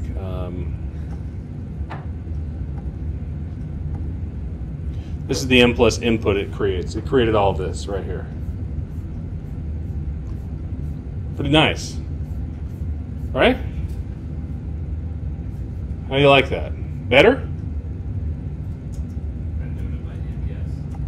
Yeah, the by hand. I mean, like, here. Let's just. This is the size of the input file. Tell me when to stop. Okay. There you have it. I'd like to thank Lisa Hoffman. I think it was literally 2009 when I got this birthday present from her. Right? That was a nice birthday present, right? You should thank a Hoffman when you get a chance. But so it's going to take a while. But when you get the output, if you get the output, I'm not lying. Let's see, I don't know, this is today. We're getting close. You see what's happening, by the way, with this? You can see it moving a little slower. this is using an EM algorithm to estimate things. The chapter I gave you for latent class models, the Bartholomew, Knott, and Mistaki chapter 6, it outlines the EM algorithm. Like literally that chapter helped me estimate the DINA model as a consultant for College Board in 2004, like long time ago in grad school. It was nice to have. But then EM slows down a lot, so you see this QN right there? That is where it switches to quasi-Newton. So what you'll end up seeing is it's doing EM, EM, EM, EM, EM, and then it gets to quasi-Newton. Now, one of the interesting things about EM is that it's finding its local optima, right? It's searching the peak. I got a mountain here, it's sort of moving up the mountain. The EM algorithm should never exceed the peak. It should only get to the peak of the mountain. As we get to the end of the estimation of M plus here, though, it will start to appear that we've overshot it because the difference in log likelihood will turn positive at some point, or turn negative. Like this is the difference between the two log likelihoods right here. And if that turns negative, it's like you went too far and had to come back. That is nothing but an artifact of M plus or estimation. It should stop right there because it's numerically unstable. That's basically it having a hard time figuring out the mixture models. And the biggest part of that problem comes from those logged latent class means. When you have a latent class with very few people in it, they want to become negative infinity. M plus puts a limit to that artificially. But hoping this will finish up here in just a bit. In the process, you know what, I'll just go back to the Word file. There, it does show some of the output, but basically you've seen this output before, right? You just did this for homework. 3 parameters. Most of the time you will not get this chi-square test of model fit. Why is that? That's right, too many response patterns. So you can't use it, it becomes irrelevant. We have to use a limited information model fit for it. Then, the first part is the proportion of people in each class, right here. Then comes our model parameter estimates, right? So here you have your estimate of each parameter. You have a standard error of the estimate. You have the estimate divided by the standard error, which is something we call anybody want to know the name of that test? Wald test, right? Because the parameter divided by its standard error converges to asymptotically to a standard normal distribution. So basically we take this thing and treat it like a z-score, and we calculate the area and the two-tailed test on either side of that. But what this tells us, though, is, for instance, look at item 7 here. The three-way interaction is quite large, but it also has quite a big standard error, so its p-value is big. So in theory, we could get rid of the three-way interaction for that item, estimated again, if we wanted to. Similarly, if you look at the structural model, this third structural model parameter here has a very large p-value as well. We could probably get rid of it, estimated it. No big deal. This is still running. So you can see what, oh, I know why. It finished, and then it's running again. Why is it running again? Oh, come on. Did I run it twice on accident? Anyway. M plus output, though, goes on and on and on and on and on and on. All right, so your bivariate information, bivariate model fits at the bottom. You got a bunch of item parameters elsewhere. There you have it. How are we doing? Okay, that's one type of estimation. I'm not spending a long time on M plus. I have a question. Yes. Go back to the thresholds. Which ones? In this? Yeah. So you were saying you could just take out some parameters and run it again. Mm-hmm. So if you took out those parameters, what, like going back to the table of everything that you had. Ah, how would I do it? Yeah. Turns out with that, I wouldn't change anything. Because taking out the parameters doesn't necessarily change the tables unless I change the Q matrix. However, like for instance, if I wanted to take out L7, 1, 2, 3, which is the three-way interaction, if I go to this item, you'll note L7, 1, 2, 3 just shows up here. All I have to do is just delete this and delete that, and then delete any mention of it in the constraints. But it wouldn't change any of your tables? No, it wouldn't actually. because, take a look at this. Item 7's last category right here, if I remove lambda 7, 3, 1, 2, 3, the three-way interaction from it, this table would just be left with what's highlighted, and that doesn't appear in any other cell. Right? This highlighted part has all three main effects, all three two-way interactions. No other cell changes. So therefore, I wouldn't change it. Now, there are maybe other combinations where it would change. Yeah. But generally speaking, so long as you don't modify the Q matrix, just removing interaction terms is fine. When you remove the main effect, then that's a modification of the Q matrix, and that will change the tables. But since it's a unique cell anyways, Yes. it's gonna have a unique name. That's right. It's just you're setting like this parameter to 0, but the cell needs to be unique also. Yep, good point. Thank you. Thank you for the question. Other questions? Maybe for these key values, should we consider matrix specification? No, I wouldn't go there yet. I would look at model fit first, right? And in model fit, you'd need to get down to that limit, basically what was done in the last homework, the limited information model fit, and then plus that comes out here in the Tech 10 output. So this is telling us, for instance, this pair of items, item 18 and 21, has a really big chi-square. That probably there's something wrong there. But yeah, I would consider Q matrix modification if I didn't have the good fitting data. Questions? Any other questions? All right, this is not a Bayesian estimation method. Right? Technically, you could think of the prior distribution or the structure model as a prior distribution of attributes, but because we're marginalizing across it, it's sort of like an empirical prior, and we don't really lump that into Bayes. However, we could estimate this in Bayes, but good luck. Let's talk about the options. You heard me, most of you were in my class last fall where we talked about Stan. Stan runs with an algorithm that's called Hamiltonian Monte Carlo. The Hamiltonian Monte Carlo uses this idea of momentum from Hamiltonian physics, which involves a derivative with respect to each parameter to try to give an efficient guess as to a proposal value for each parameter in the Markov chain. But in the diagnostic model, we have a set of parameters that are discrete. The attributes are discrete parameters. And you cannot... Is that undefined too? What's the derivative of a discrete parameter on a non-smooth function? Is it also undefined? All this math people slacking off on their jobs. I think it's undefined. Right? Yeah. Can't do it. So you can't use Stan easily. Now there have been people who've figured out, sorry for the sun ding in your eyes, figured out exactly how to marginalize in Stan. So basically it does the marginal likelihood.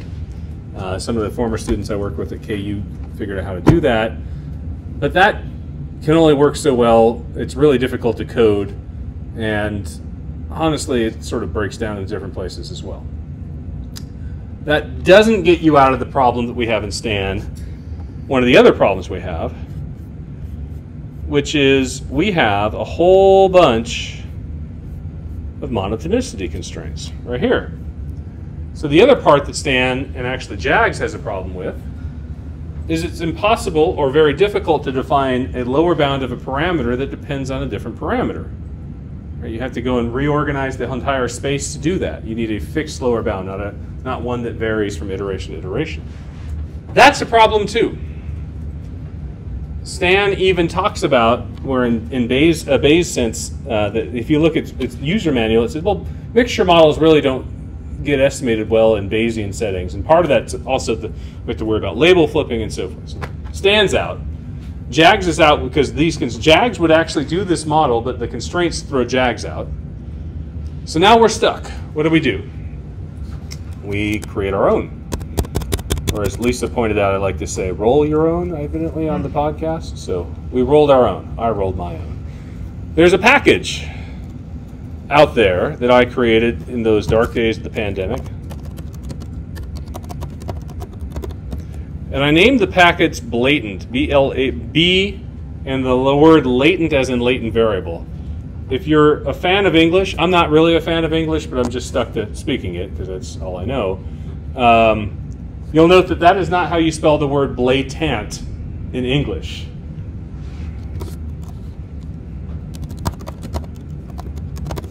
Blatant is a word spelled B-L-A-T-A-N-T, totally or offensively conspicuous or obtrusive, unpleasantly loud and noisy. Yeah, that is why I'd use the play on words I did, Bayesian latent variables. That's what that stands for. And now, of course, it won't freaking open. My God, just work! Urgh. So mad at the computers when I need a website to open. Anyway, leave it there. So it turns out you can download this off of CRAN. Blatant is what it's called. Okay? And, or actually, what I would recommend, don't download it off of CRAN. I actually have a secret release candidate that's been up for 2 years that you can get from GitHub. So just get it from GitHub. But here's the example that I want to show you. And this is relevant to your homework, so now you'll pay attention. Your homework, I asked you to do this in Blatant, didn't I? I think I did. Anyway. Here is, using this file, you can actually download version 1.2-RC1, which is release candidate. There's an extra function in there that makes things a little bit easier. But let me describe Blatant for you real quick, because I think it's a lot easier to use for DCMs, of course. And of course, it's still not opening. Oh my gosh. Well, that opened. That's nice. Why am I not seeing Blatant? Anyway. The program itself is underdeveloped. I don't talk about it a lot because I wrote it and I don't have time to fix it. If any of you want to get some experience in coding in R, though, welcome. Come play. Let's talk Blatant. You can be a contributor. But basically, the idea is this. Blatant works on a series of... Now, of course, I needed to install that. I shouldn't have done that. Gosh. I'm telling you. How many of you have used Blatant before? Anybody? One of you has. Two of you have. All right. All right. And, of course, it failed.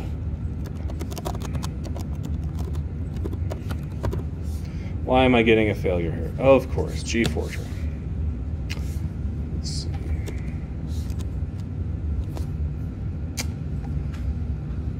Okay, give me 1 second. I got to make another repair. Let's see if it works.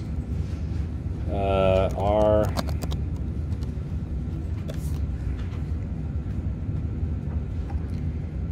I need some auxiliary R files here. Tools.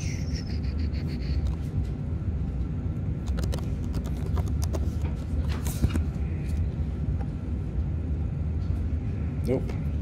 That's not going to work either. All right, let's do this. I have where there's a will, I'm going to have a way, I promise you.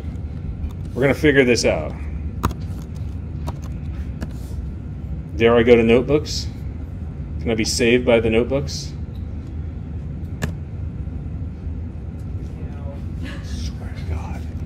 I swear to God. Yes. Yes. Yeah, the way that Duo, the login Duo changed, like I use like fences in Firefox, but good luck logging into Outlook on that. It'll just open up 50 windows and you can't get it to stop. It's like, seriously?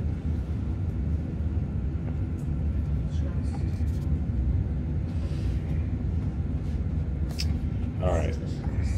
What did you say? Trust. I'm gonna lose my stuff today. There. You know what? I'm just forget the LSS. Let's go to R.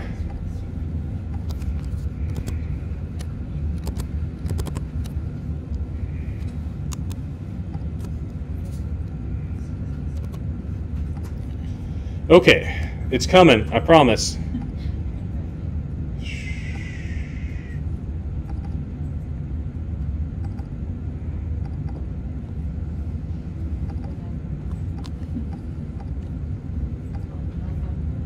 All right, here we go.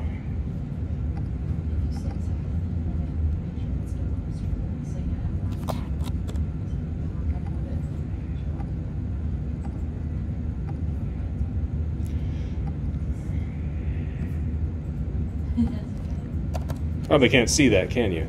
All right, you ready? Okay, let's try this again. Now let's reload it. None. Not installing anything. There it goes. Okay. Come on! While this installs, see if I can get my composure back. Oh, that's just life skill in karate is to breathe. Is what? Is to Breathe? Breathe. Breathe. Everybody breathe. Do a lot of breathing, and then we'll throw something. Yeah. It's almost done. It's compiling some stuff. Our C++. So I wrote Blatant in a generalized linear modeling framework. And Latent was, I had this thought I was going to put all the latent variable models in it, and then I quit trying after a while because it's just, I didn't have the time. You've probably seen me deal with that before. So it's hard. It takes a lot of time to develop really good code that works well, right? And I just don't have it. But now it's installed. I've got it loaded. Here's our data. It's 27 item 4 attribute test. And here's the Q matrix right here. Can you all see the screen? Is it large enough or do you need it bigger? Bigger. You got it. How's that? Is that better? Can I do that instead of one smaller? So our Q matrix, I just had it. Looks like this. 27 items, 4 attributes, right? Okay. Now, there is a function called Q matrix to blatant syntax, which will write blatant syntax for you. How many of you have used Lavon before? So blatant syntax works like Lavon syntax. Actually, I made you use Lavon in this class. Showed it to you, right? You use a character string and you write your model in a character. Well, the blatant syntax is different than Lavon in that it doesn't use Lavon's syntax definition. I actually hate the way Lavon does syntax because if you remember, if you define a latent variable, it's theta equal tilde, and you have all the items separated by the plus. That makes it look like you're summing all those items up to come up with a latent variable, and the order is backwards. So instead, I used R's syntax for linear models. So basically, you create syntax that looks like this. Here's an item, x1. My attributes are v1 through v4, right? So if I could observe attribute v2, I would just use a linear model predicting x1 with it. That's what this is right here, right? So the Q matrix, if I flip to it, see only measures, v2 is only on right there, right? So you can see what this syntax build is for every item. It provides a linear model. And the other part of this is that the linear model in R involves all the linear model specifications in R. So you have a latent variable interaction, you can specify it. V2 colon V5 is the interaction between latent variables right there, right? V2 is the main effect by itself, V5 is the main effect of V5, and so forth. Then you have to tell it the latent variables. In this case, MV Bernoulli estimates them all as latent variables with Bernoulli. They're ordinal. Some of the options here are really stupid, but they were built in anticipation of me working to build more stuff. Like I wanted to have continuous latent variables here because there's some great mixtures of continuous and categorical latent variable models. Never got to it. And then we tell it the distribution of the observed items. Now, they all have to be Bernoulli and they all have to have logit, but I was anticipating letting that be normal or heck, Cauchy or whatever you want to call it, right? Just pick a distribution. That's the syntax. It goes much quicker than M+. And it estimates using Gibbs sampling. So remember Gibbs sampling? What is the unique part of Gibbs sampling that makes it different than Metropolis Hastings? You need to be able to sample from the posterior. It's not always a conjugate, but most of the time. Directly. There's no rejection in Gibbs sampling, right? So Blatant uses an algorithm by a group of two professors called Holmes and Held, 2006, and a logistic distribution. The Holmes and Held algorithm has data augmentation that it works in. Like I could spend a whole class just describing this algorithm. But long story short, what it boils down to is I am predicting I'm predicting the outcomes of each variable with these latent variables here, and then I use basically a constraint matrix to enforce my monotonicity constraints. Behind the scenes, it puts the constraints on for me. So I don't even see it happening, and it's a full set of constraints. If you look at the R package CDM, or you look at the R package GDNA, CDM doesn't even put constraints on by default, which means now you're getting at mixture models that give you probabilities of 1.2 because of the way they form attributes. That was a bad idea. They finally added the constraints, but they don't turn them on. GDNA puts constraints just on the main effects. That's still not appropriate. So full constraints right here. I think both the packages allow full constraints, but you have to find out how to do it. Full sets of constraints right here. Now, you estimate it with just a simple function right here. This is a little control function. I'm going to only estimate this really quickly.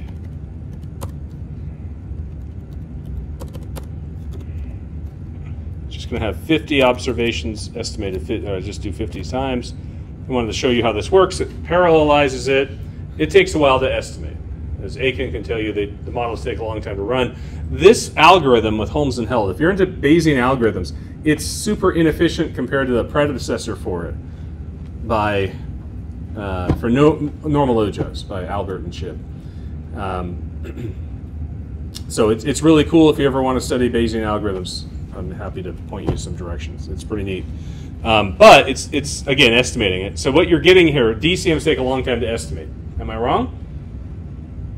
M plus, long time. The ones that go quick, CDM or GDNA, do them in ways where they're unstable most of the time by default. So I don't trust a lot that come from that unless you lock down constraints. And I really don't trust straight Bayes. That's our options. But as soon as this estimates, I'll show you how to work it.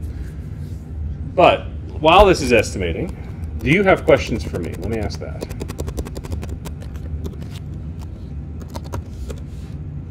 No questions.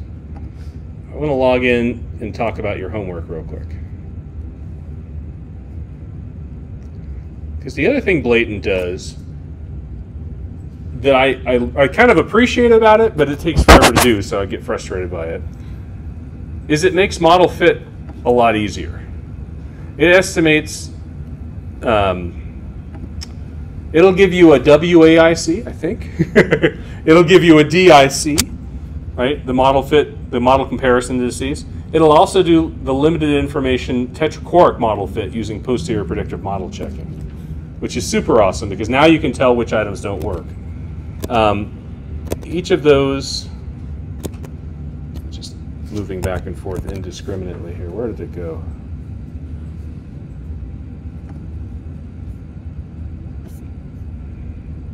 Did I just close it?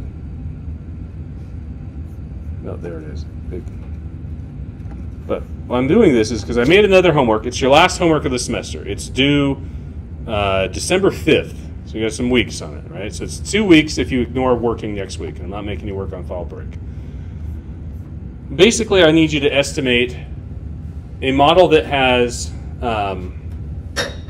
each math standard as an attribute, and then one single ELA attribute. So you have to build the Q matrix this way, right? So we're going to do math and ELA simultaneous in estimation here. Okay? All the math items will measure just that standard and ELA.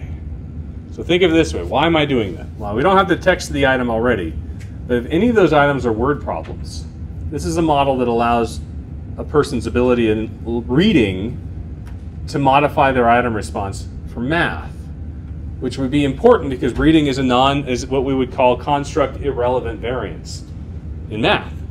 But we're measuring reading, so we could use it. So we're moving in that direction.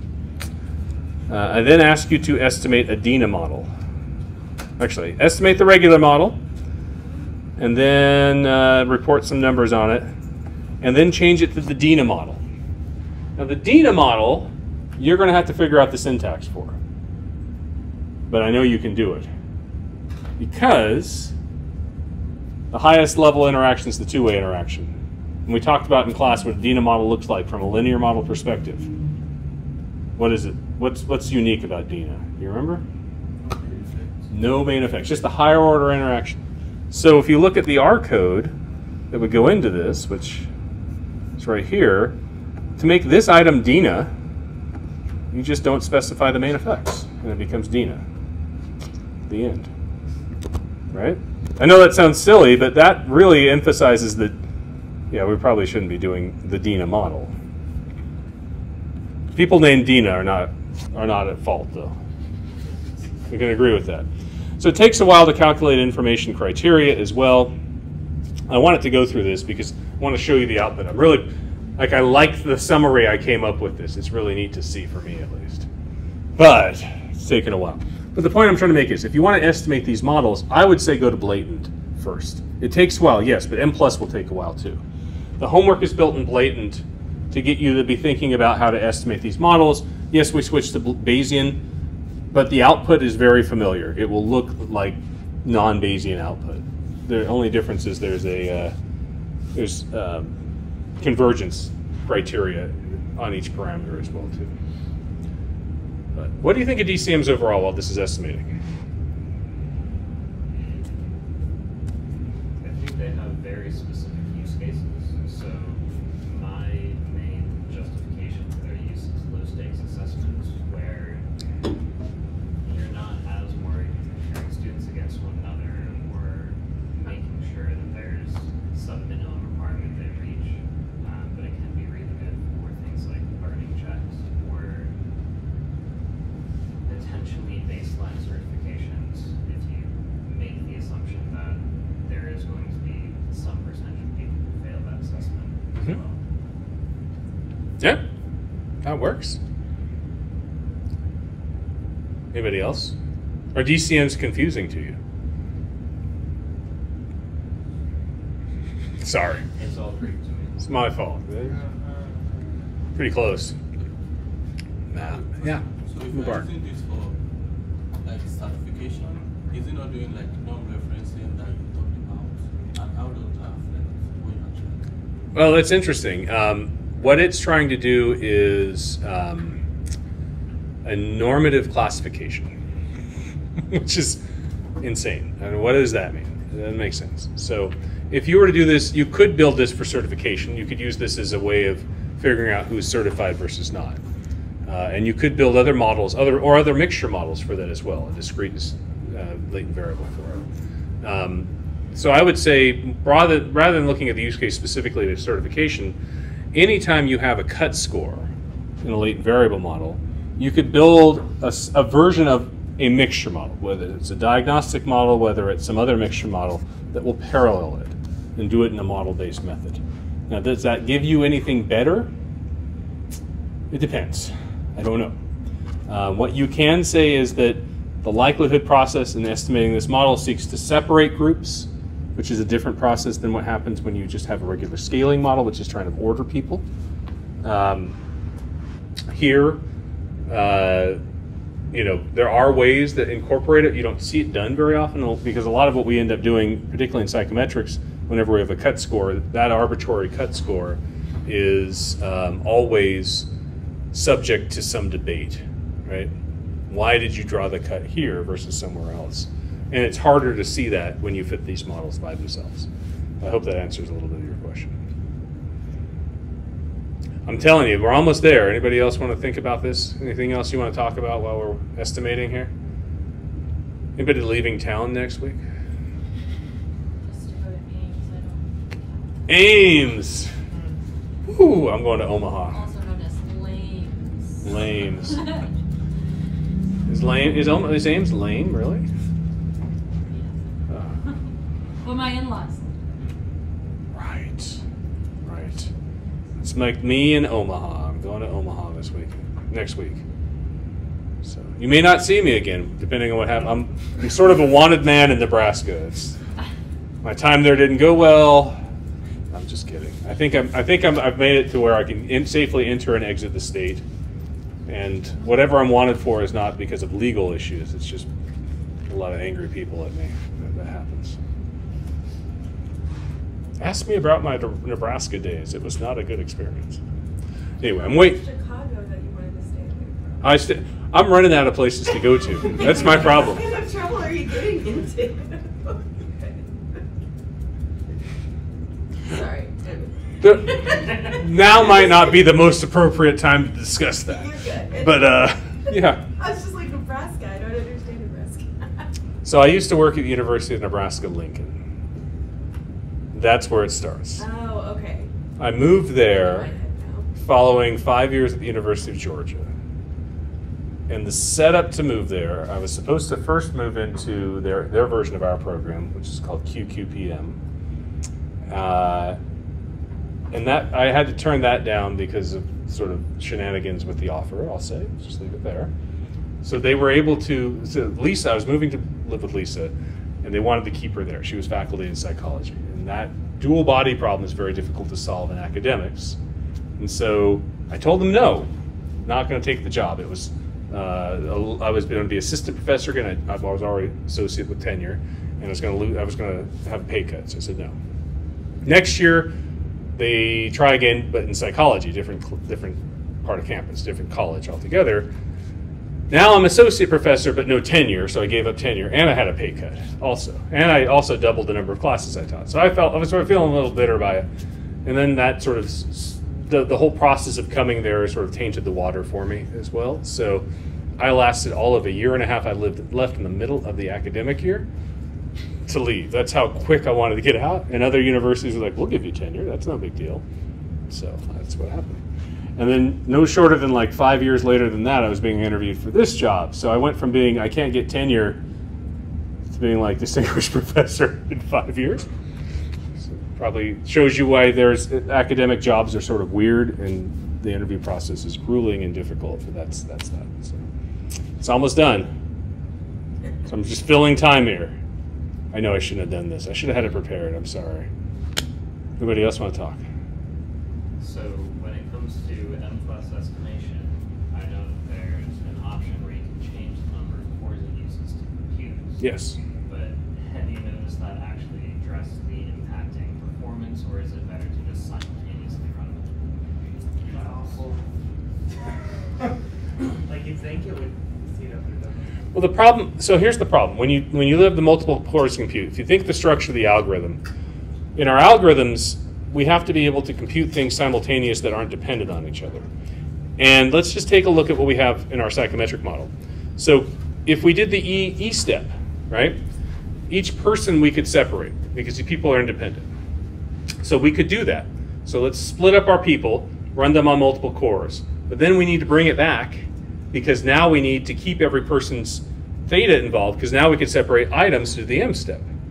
The problem is the overhead it takes to do the bringing back, pushing out, bringing back, pushing out usually takes longer, depending on the system, depending on the architecture, than it takes to run the whole thing through. And because our algorithms have to iterate on people and on items, that's a problem. So it's just how to run multiple batch files simultaneously. I found it that way. I think there's probably some combination of the size of the analysis, like the number of observations or the number of items, what might trip it into something that becomes more efficient eventually. But I'm not sure where that would be. Good question, though. Blatant will run faster. Each core is a Markov chain, and each core right here is doing posterior predictive checks. So it is built in. All that stuff, remember in Stan I was like, oh, you got to do posterior predictive checks, and sometimes Stan will do it for us and some won't. Blatant does it all. In theory, if it works. Now watch, there'll be an error on my own program. 50 or more warnings. Well, that's not an error. No, the warnings here were because of what it was handling with, oh boy. All right, let's see if it still worked. Yeah, it did. All right, so to get the summary, you don't stick it in a summary function. This is an R6 object like you get with like your Stan files. Like CMD Stan R uses R6 objects. So here you just put a $sign and use the summary function. But I built the output to look a lot like Lavon. In fact, I ripped off. Lavon's open source. So I'm going to openly admit with attribution. Now, even in the file it says, liberally borrowed from Lavon. Found their source, did this. But here is what we have. Tells you the algorithm, number of parameters and so forth. You get an estimate of DIC or AIC, WAIC. It'll also tell you posterior predictive model checks. Like this is like of the number of items that you have, how many, I didn't go much into PPMC here, so this basically, if you have a tetrachoric correlation that's the PPMC version of it doesn't include the actual observed tetrachoric, it flags it and it tells you at 109 flagged out of 351. I don't know if that's good or bad, but that's just a summary of it. But here's our item parameters, right? For the first item, mean, these are all logits, right? The mean is the EAP estimate of the value from the Markov chain. The SD is the posterior standard deviation. You remember the highest density posterior interval? That's the interval that has the middle 95% such that it's the most smallest. That gives you the interval there. And the PSRF is the, something scale reduction factor, potential scale reduction factor, the R hat, Gelman and Rubin's R hat. So you want this number to be all around 1. Clearly it doesn't do that. It actually tells you the biggest PSRF of all the numbers. You wouldn't expect this. I ran a sample of literally 100 iterations, right? So you wouldn't expect it. But you get all this out. My notation is this, for it separates everything by item. It gives you the effects afterwards in the language that R would. So this, if you were to do this, if item 14 was just a logistic regression that you ran with the GLM function, your output table would have intercept v2, v5, and v2 colon v5. This just appends it with the item it goes with as well too. And then you've got a bunch of other features here. So here's a latent variable interaction. You'll look, that interval contains 0, so we probably would say it's not necessarily there, but this is an interesting interaction because it indicates that your likelihood of answering a correct item, this item correctly, is slightly less than both of the components of the main effects. So it's like an over-additive model a little bit, or under-additive. This sort of comes in. It's almost like a bit on moving toward the non-compensatory world, if we think of it that way. Remember last time we talked about how these interaction terms are like our gauge of compensatory versus non-compensatory, right? The DINA model is non-compensatory. It has a positive interaction and 0 values for the main effects. So now, all of this is with the constraint that the main effects have to be positive, and the interactions, all the constraints we worked out last week. There's something called a constraint matrix this works on. So it will sample values. It'll test it based on a constraint matrix to see if all the constraints are met. If not, it'll just reject those and resample them. That's what's taking so long. But the other thing you can tell here is, like, take a look at this main effect. The lower bound of this interval will not go below 0 for the main effects because they're bound by 0, right? So when you see a main effect with a lower bound that's close to 0 like this, again, these are not converged, so we wouldn't put much stock into it. But if you see that, that is indicating that that main effect's a good candidate to basically potentially remove from the model. And when you remove a main effect from the model, if it doesn't have an interaction involved with it, it's like modifying your Q matrix, right? It's like taking an item, taking a 1 out of the Q matrix, right? In this case. Question? How close is close enough for 0? Like, I don't have an answer for that. You just had like 0.6, right? Was it? Yeah. In practice, seeing a 0 there is very rare. Like, seeing something even that close to 0 is very rare. Normally what you'll see is the main effects will likely all be positive, and if the model fits. It doesn't. If the model doesn't fit.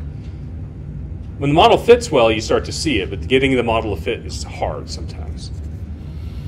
So I would look at this, and anything that has in the 0 to 0.1 area, I'd probably say, yeah, that main effect is potentially very small and maybe even not even possible. Then finally, at the very end, is our joint probability. Remember this? This is the structural model.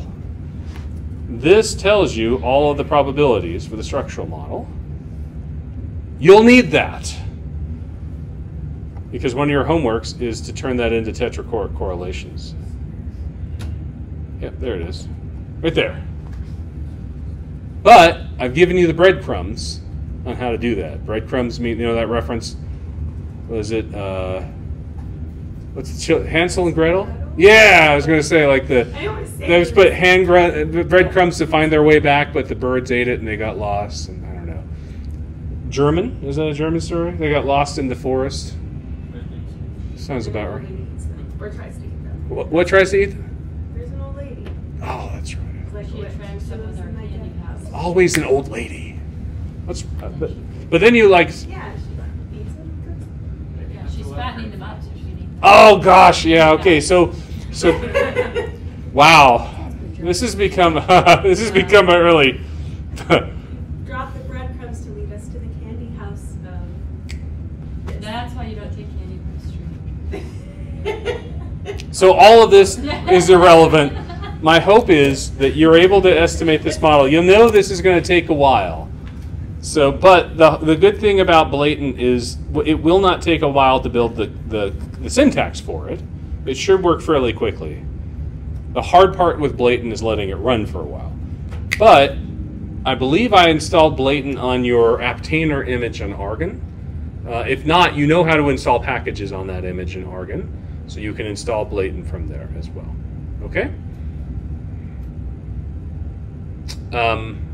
Other questions? Yes. Yes. So, when you talk about these model fit statistics, you mean those WAC and Yeah, that.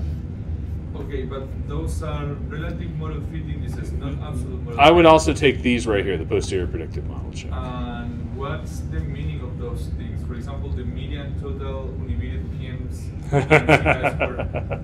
What's that? That's a great question. I'm glad you asked it. So an M plus is the Tech 10 output. You remember that? Yes. Let's go to it right So here. there we are checking the discrepancy between the univariate and bivariate tables. That's right. And at the end of the table, it has a sum. Yes. In blatant, that's what that is mirroring. This is the sum of the bivariate chi-squares. Great. So a model will fit better if this is smaller, if you compare between models. Yes. Okay. Great. Now about the scale of those results, is that logits? They're all logits. Great. Finally, can you go back to the instructions, please, for our homework? Because for me, Yes. step 1 is weird. I cannot understand that. But basically, we will be using two attributes which are the combination of the standards we have. Is that correct? Not quite. You have to think of your standards as being either math standards or English language arts standards. Yes. Okay? The math standards leave as is. Each of those is an attribute so long as they have more than 3 or more items that they measure. Some of your data sets are a little weird. They have a standard that measures 1 item or 2 items, right? So you may have 4 math standards. You know, standard 1, standard 2, standard 3, standard 4. Those are the math attributes. Yes. Then create 1 reading standard. Okay. Okay? Yes. On the items that are ELA only, that is the only attribute that measures them. Right? So your Q matrix will be 0s for all the math and a 1 for ELA. And then the items that are math, there will also be a 1 for ELA. And the reason for that, think of it this way. We are measuring, because on the reading items, we're measuring reading directly. There's nothing else being measured. But on the math items, if we pretend these are word problems, these are math problems that have reading involved in it, we should be using a person's reading ability to control for how their math works on those items. So that's what's going to end up happening. And I'm building it that way because I'm running out of time in the semester, but I really want to get to talking about the ideas of joint modeling in what we do in day-to-day that we could be doing right now in large-scale K-12 assessment. We separately model math and reading, and we don't have to do that. We shouldn't do that, but we can. So that's what I'm trying to win. Did that answer your question? A little I bit. think that I must look at the Q matrix to see what's the thing that I should add, but we can talk about this later or Yeah. maybe next Friday. Yeah, that will work. Thank you. Other questions? So it seems like that reading standard that we're creating, you're just going to have a 1 for all the items. That's right. That's right. Now you might think there's another model that looks like that, the bifactor model. But the bifactor model doesn't directly, like the bifactor always appears with the subfactor. And on the ELA only items, there's no subfactor, it's just ELA. So when you look at that Q matrix, what you're thinking is a person's ability of reading is going to impact only the reading items. But a person's reading and math ability might impact the math items. And what we should see, potentially, if the model fits, good luck seeing if it fits, is for the items that aren't word problems, you probably won't see a big effect of reading on them. Like the main effect should be small, the interaction should be small, shouldn't be anything. But if the word problems involve a complicated set of text, we might see an effect of reading on those items, and we should be controlling for that. Otherwise, we've got differential item functioning on math items based on reading ability, because it's non-construct relevant variance to me. But you don't think about that, but we could look for that, right? How many math tests have word problems? Like all of them, right? We should probably control for someone's ability to understand the text in addition to the math. We don't do that. We spend time talking about construct relevant rant. Now I'm on a rant. Never mind. That answers your question. Good.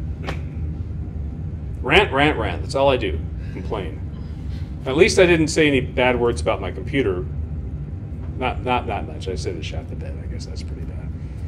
No, just when you're quoting your colleague. Oh, that's right. My colleague. All right. What other things do you want to talk about? We're done for today. Here, let me give you some ideas. I have office hours this Friday. Just this Friday. Next Friday, during fall break, there will not be office hours. So if you try to join Zoom after Thanksgiving or after, on next Friday, I won't be there. I promise. Okay? I'm going to be in Omaha. I might rather be there. Oh, shoot, that's on Zoom, on YouTube. I'm just kidding. I actually have good in-laws. I actually do like my in-laws. I like my in-laws too. I just don't like ears. I just want to put that out there. Fair enough. Fair enough. So next Friday, we'll not have office hours. We'll have class the week following that. The homework is still not due yet, so if you try homework a little bit between now and next class, that's where I'm at. Bring your questions. November 29th is the next class. We'll have that. No class next week. Okay? Have a great afternoon. Thanks for being here. And hope you got something out of it.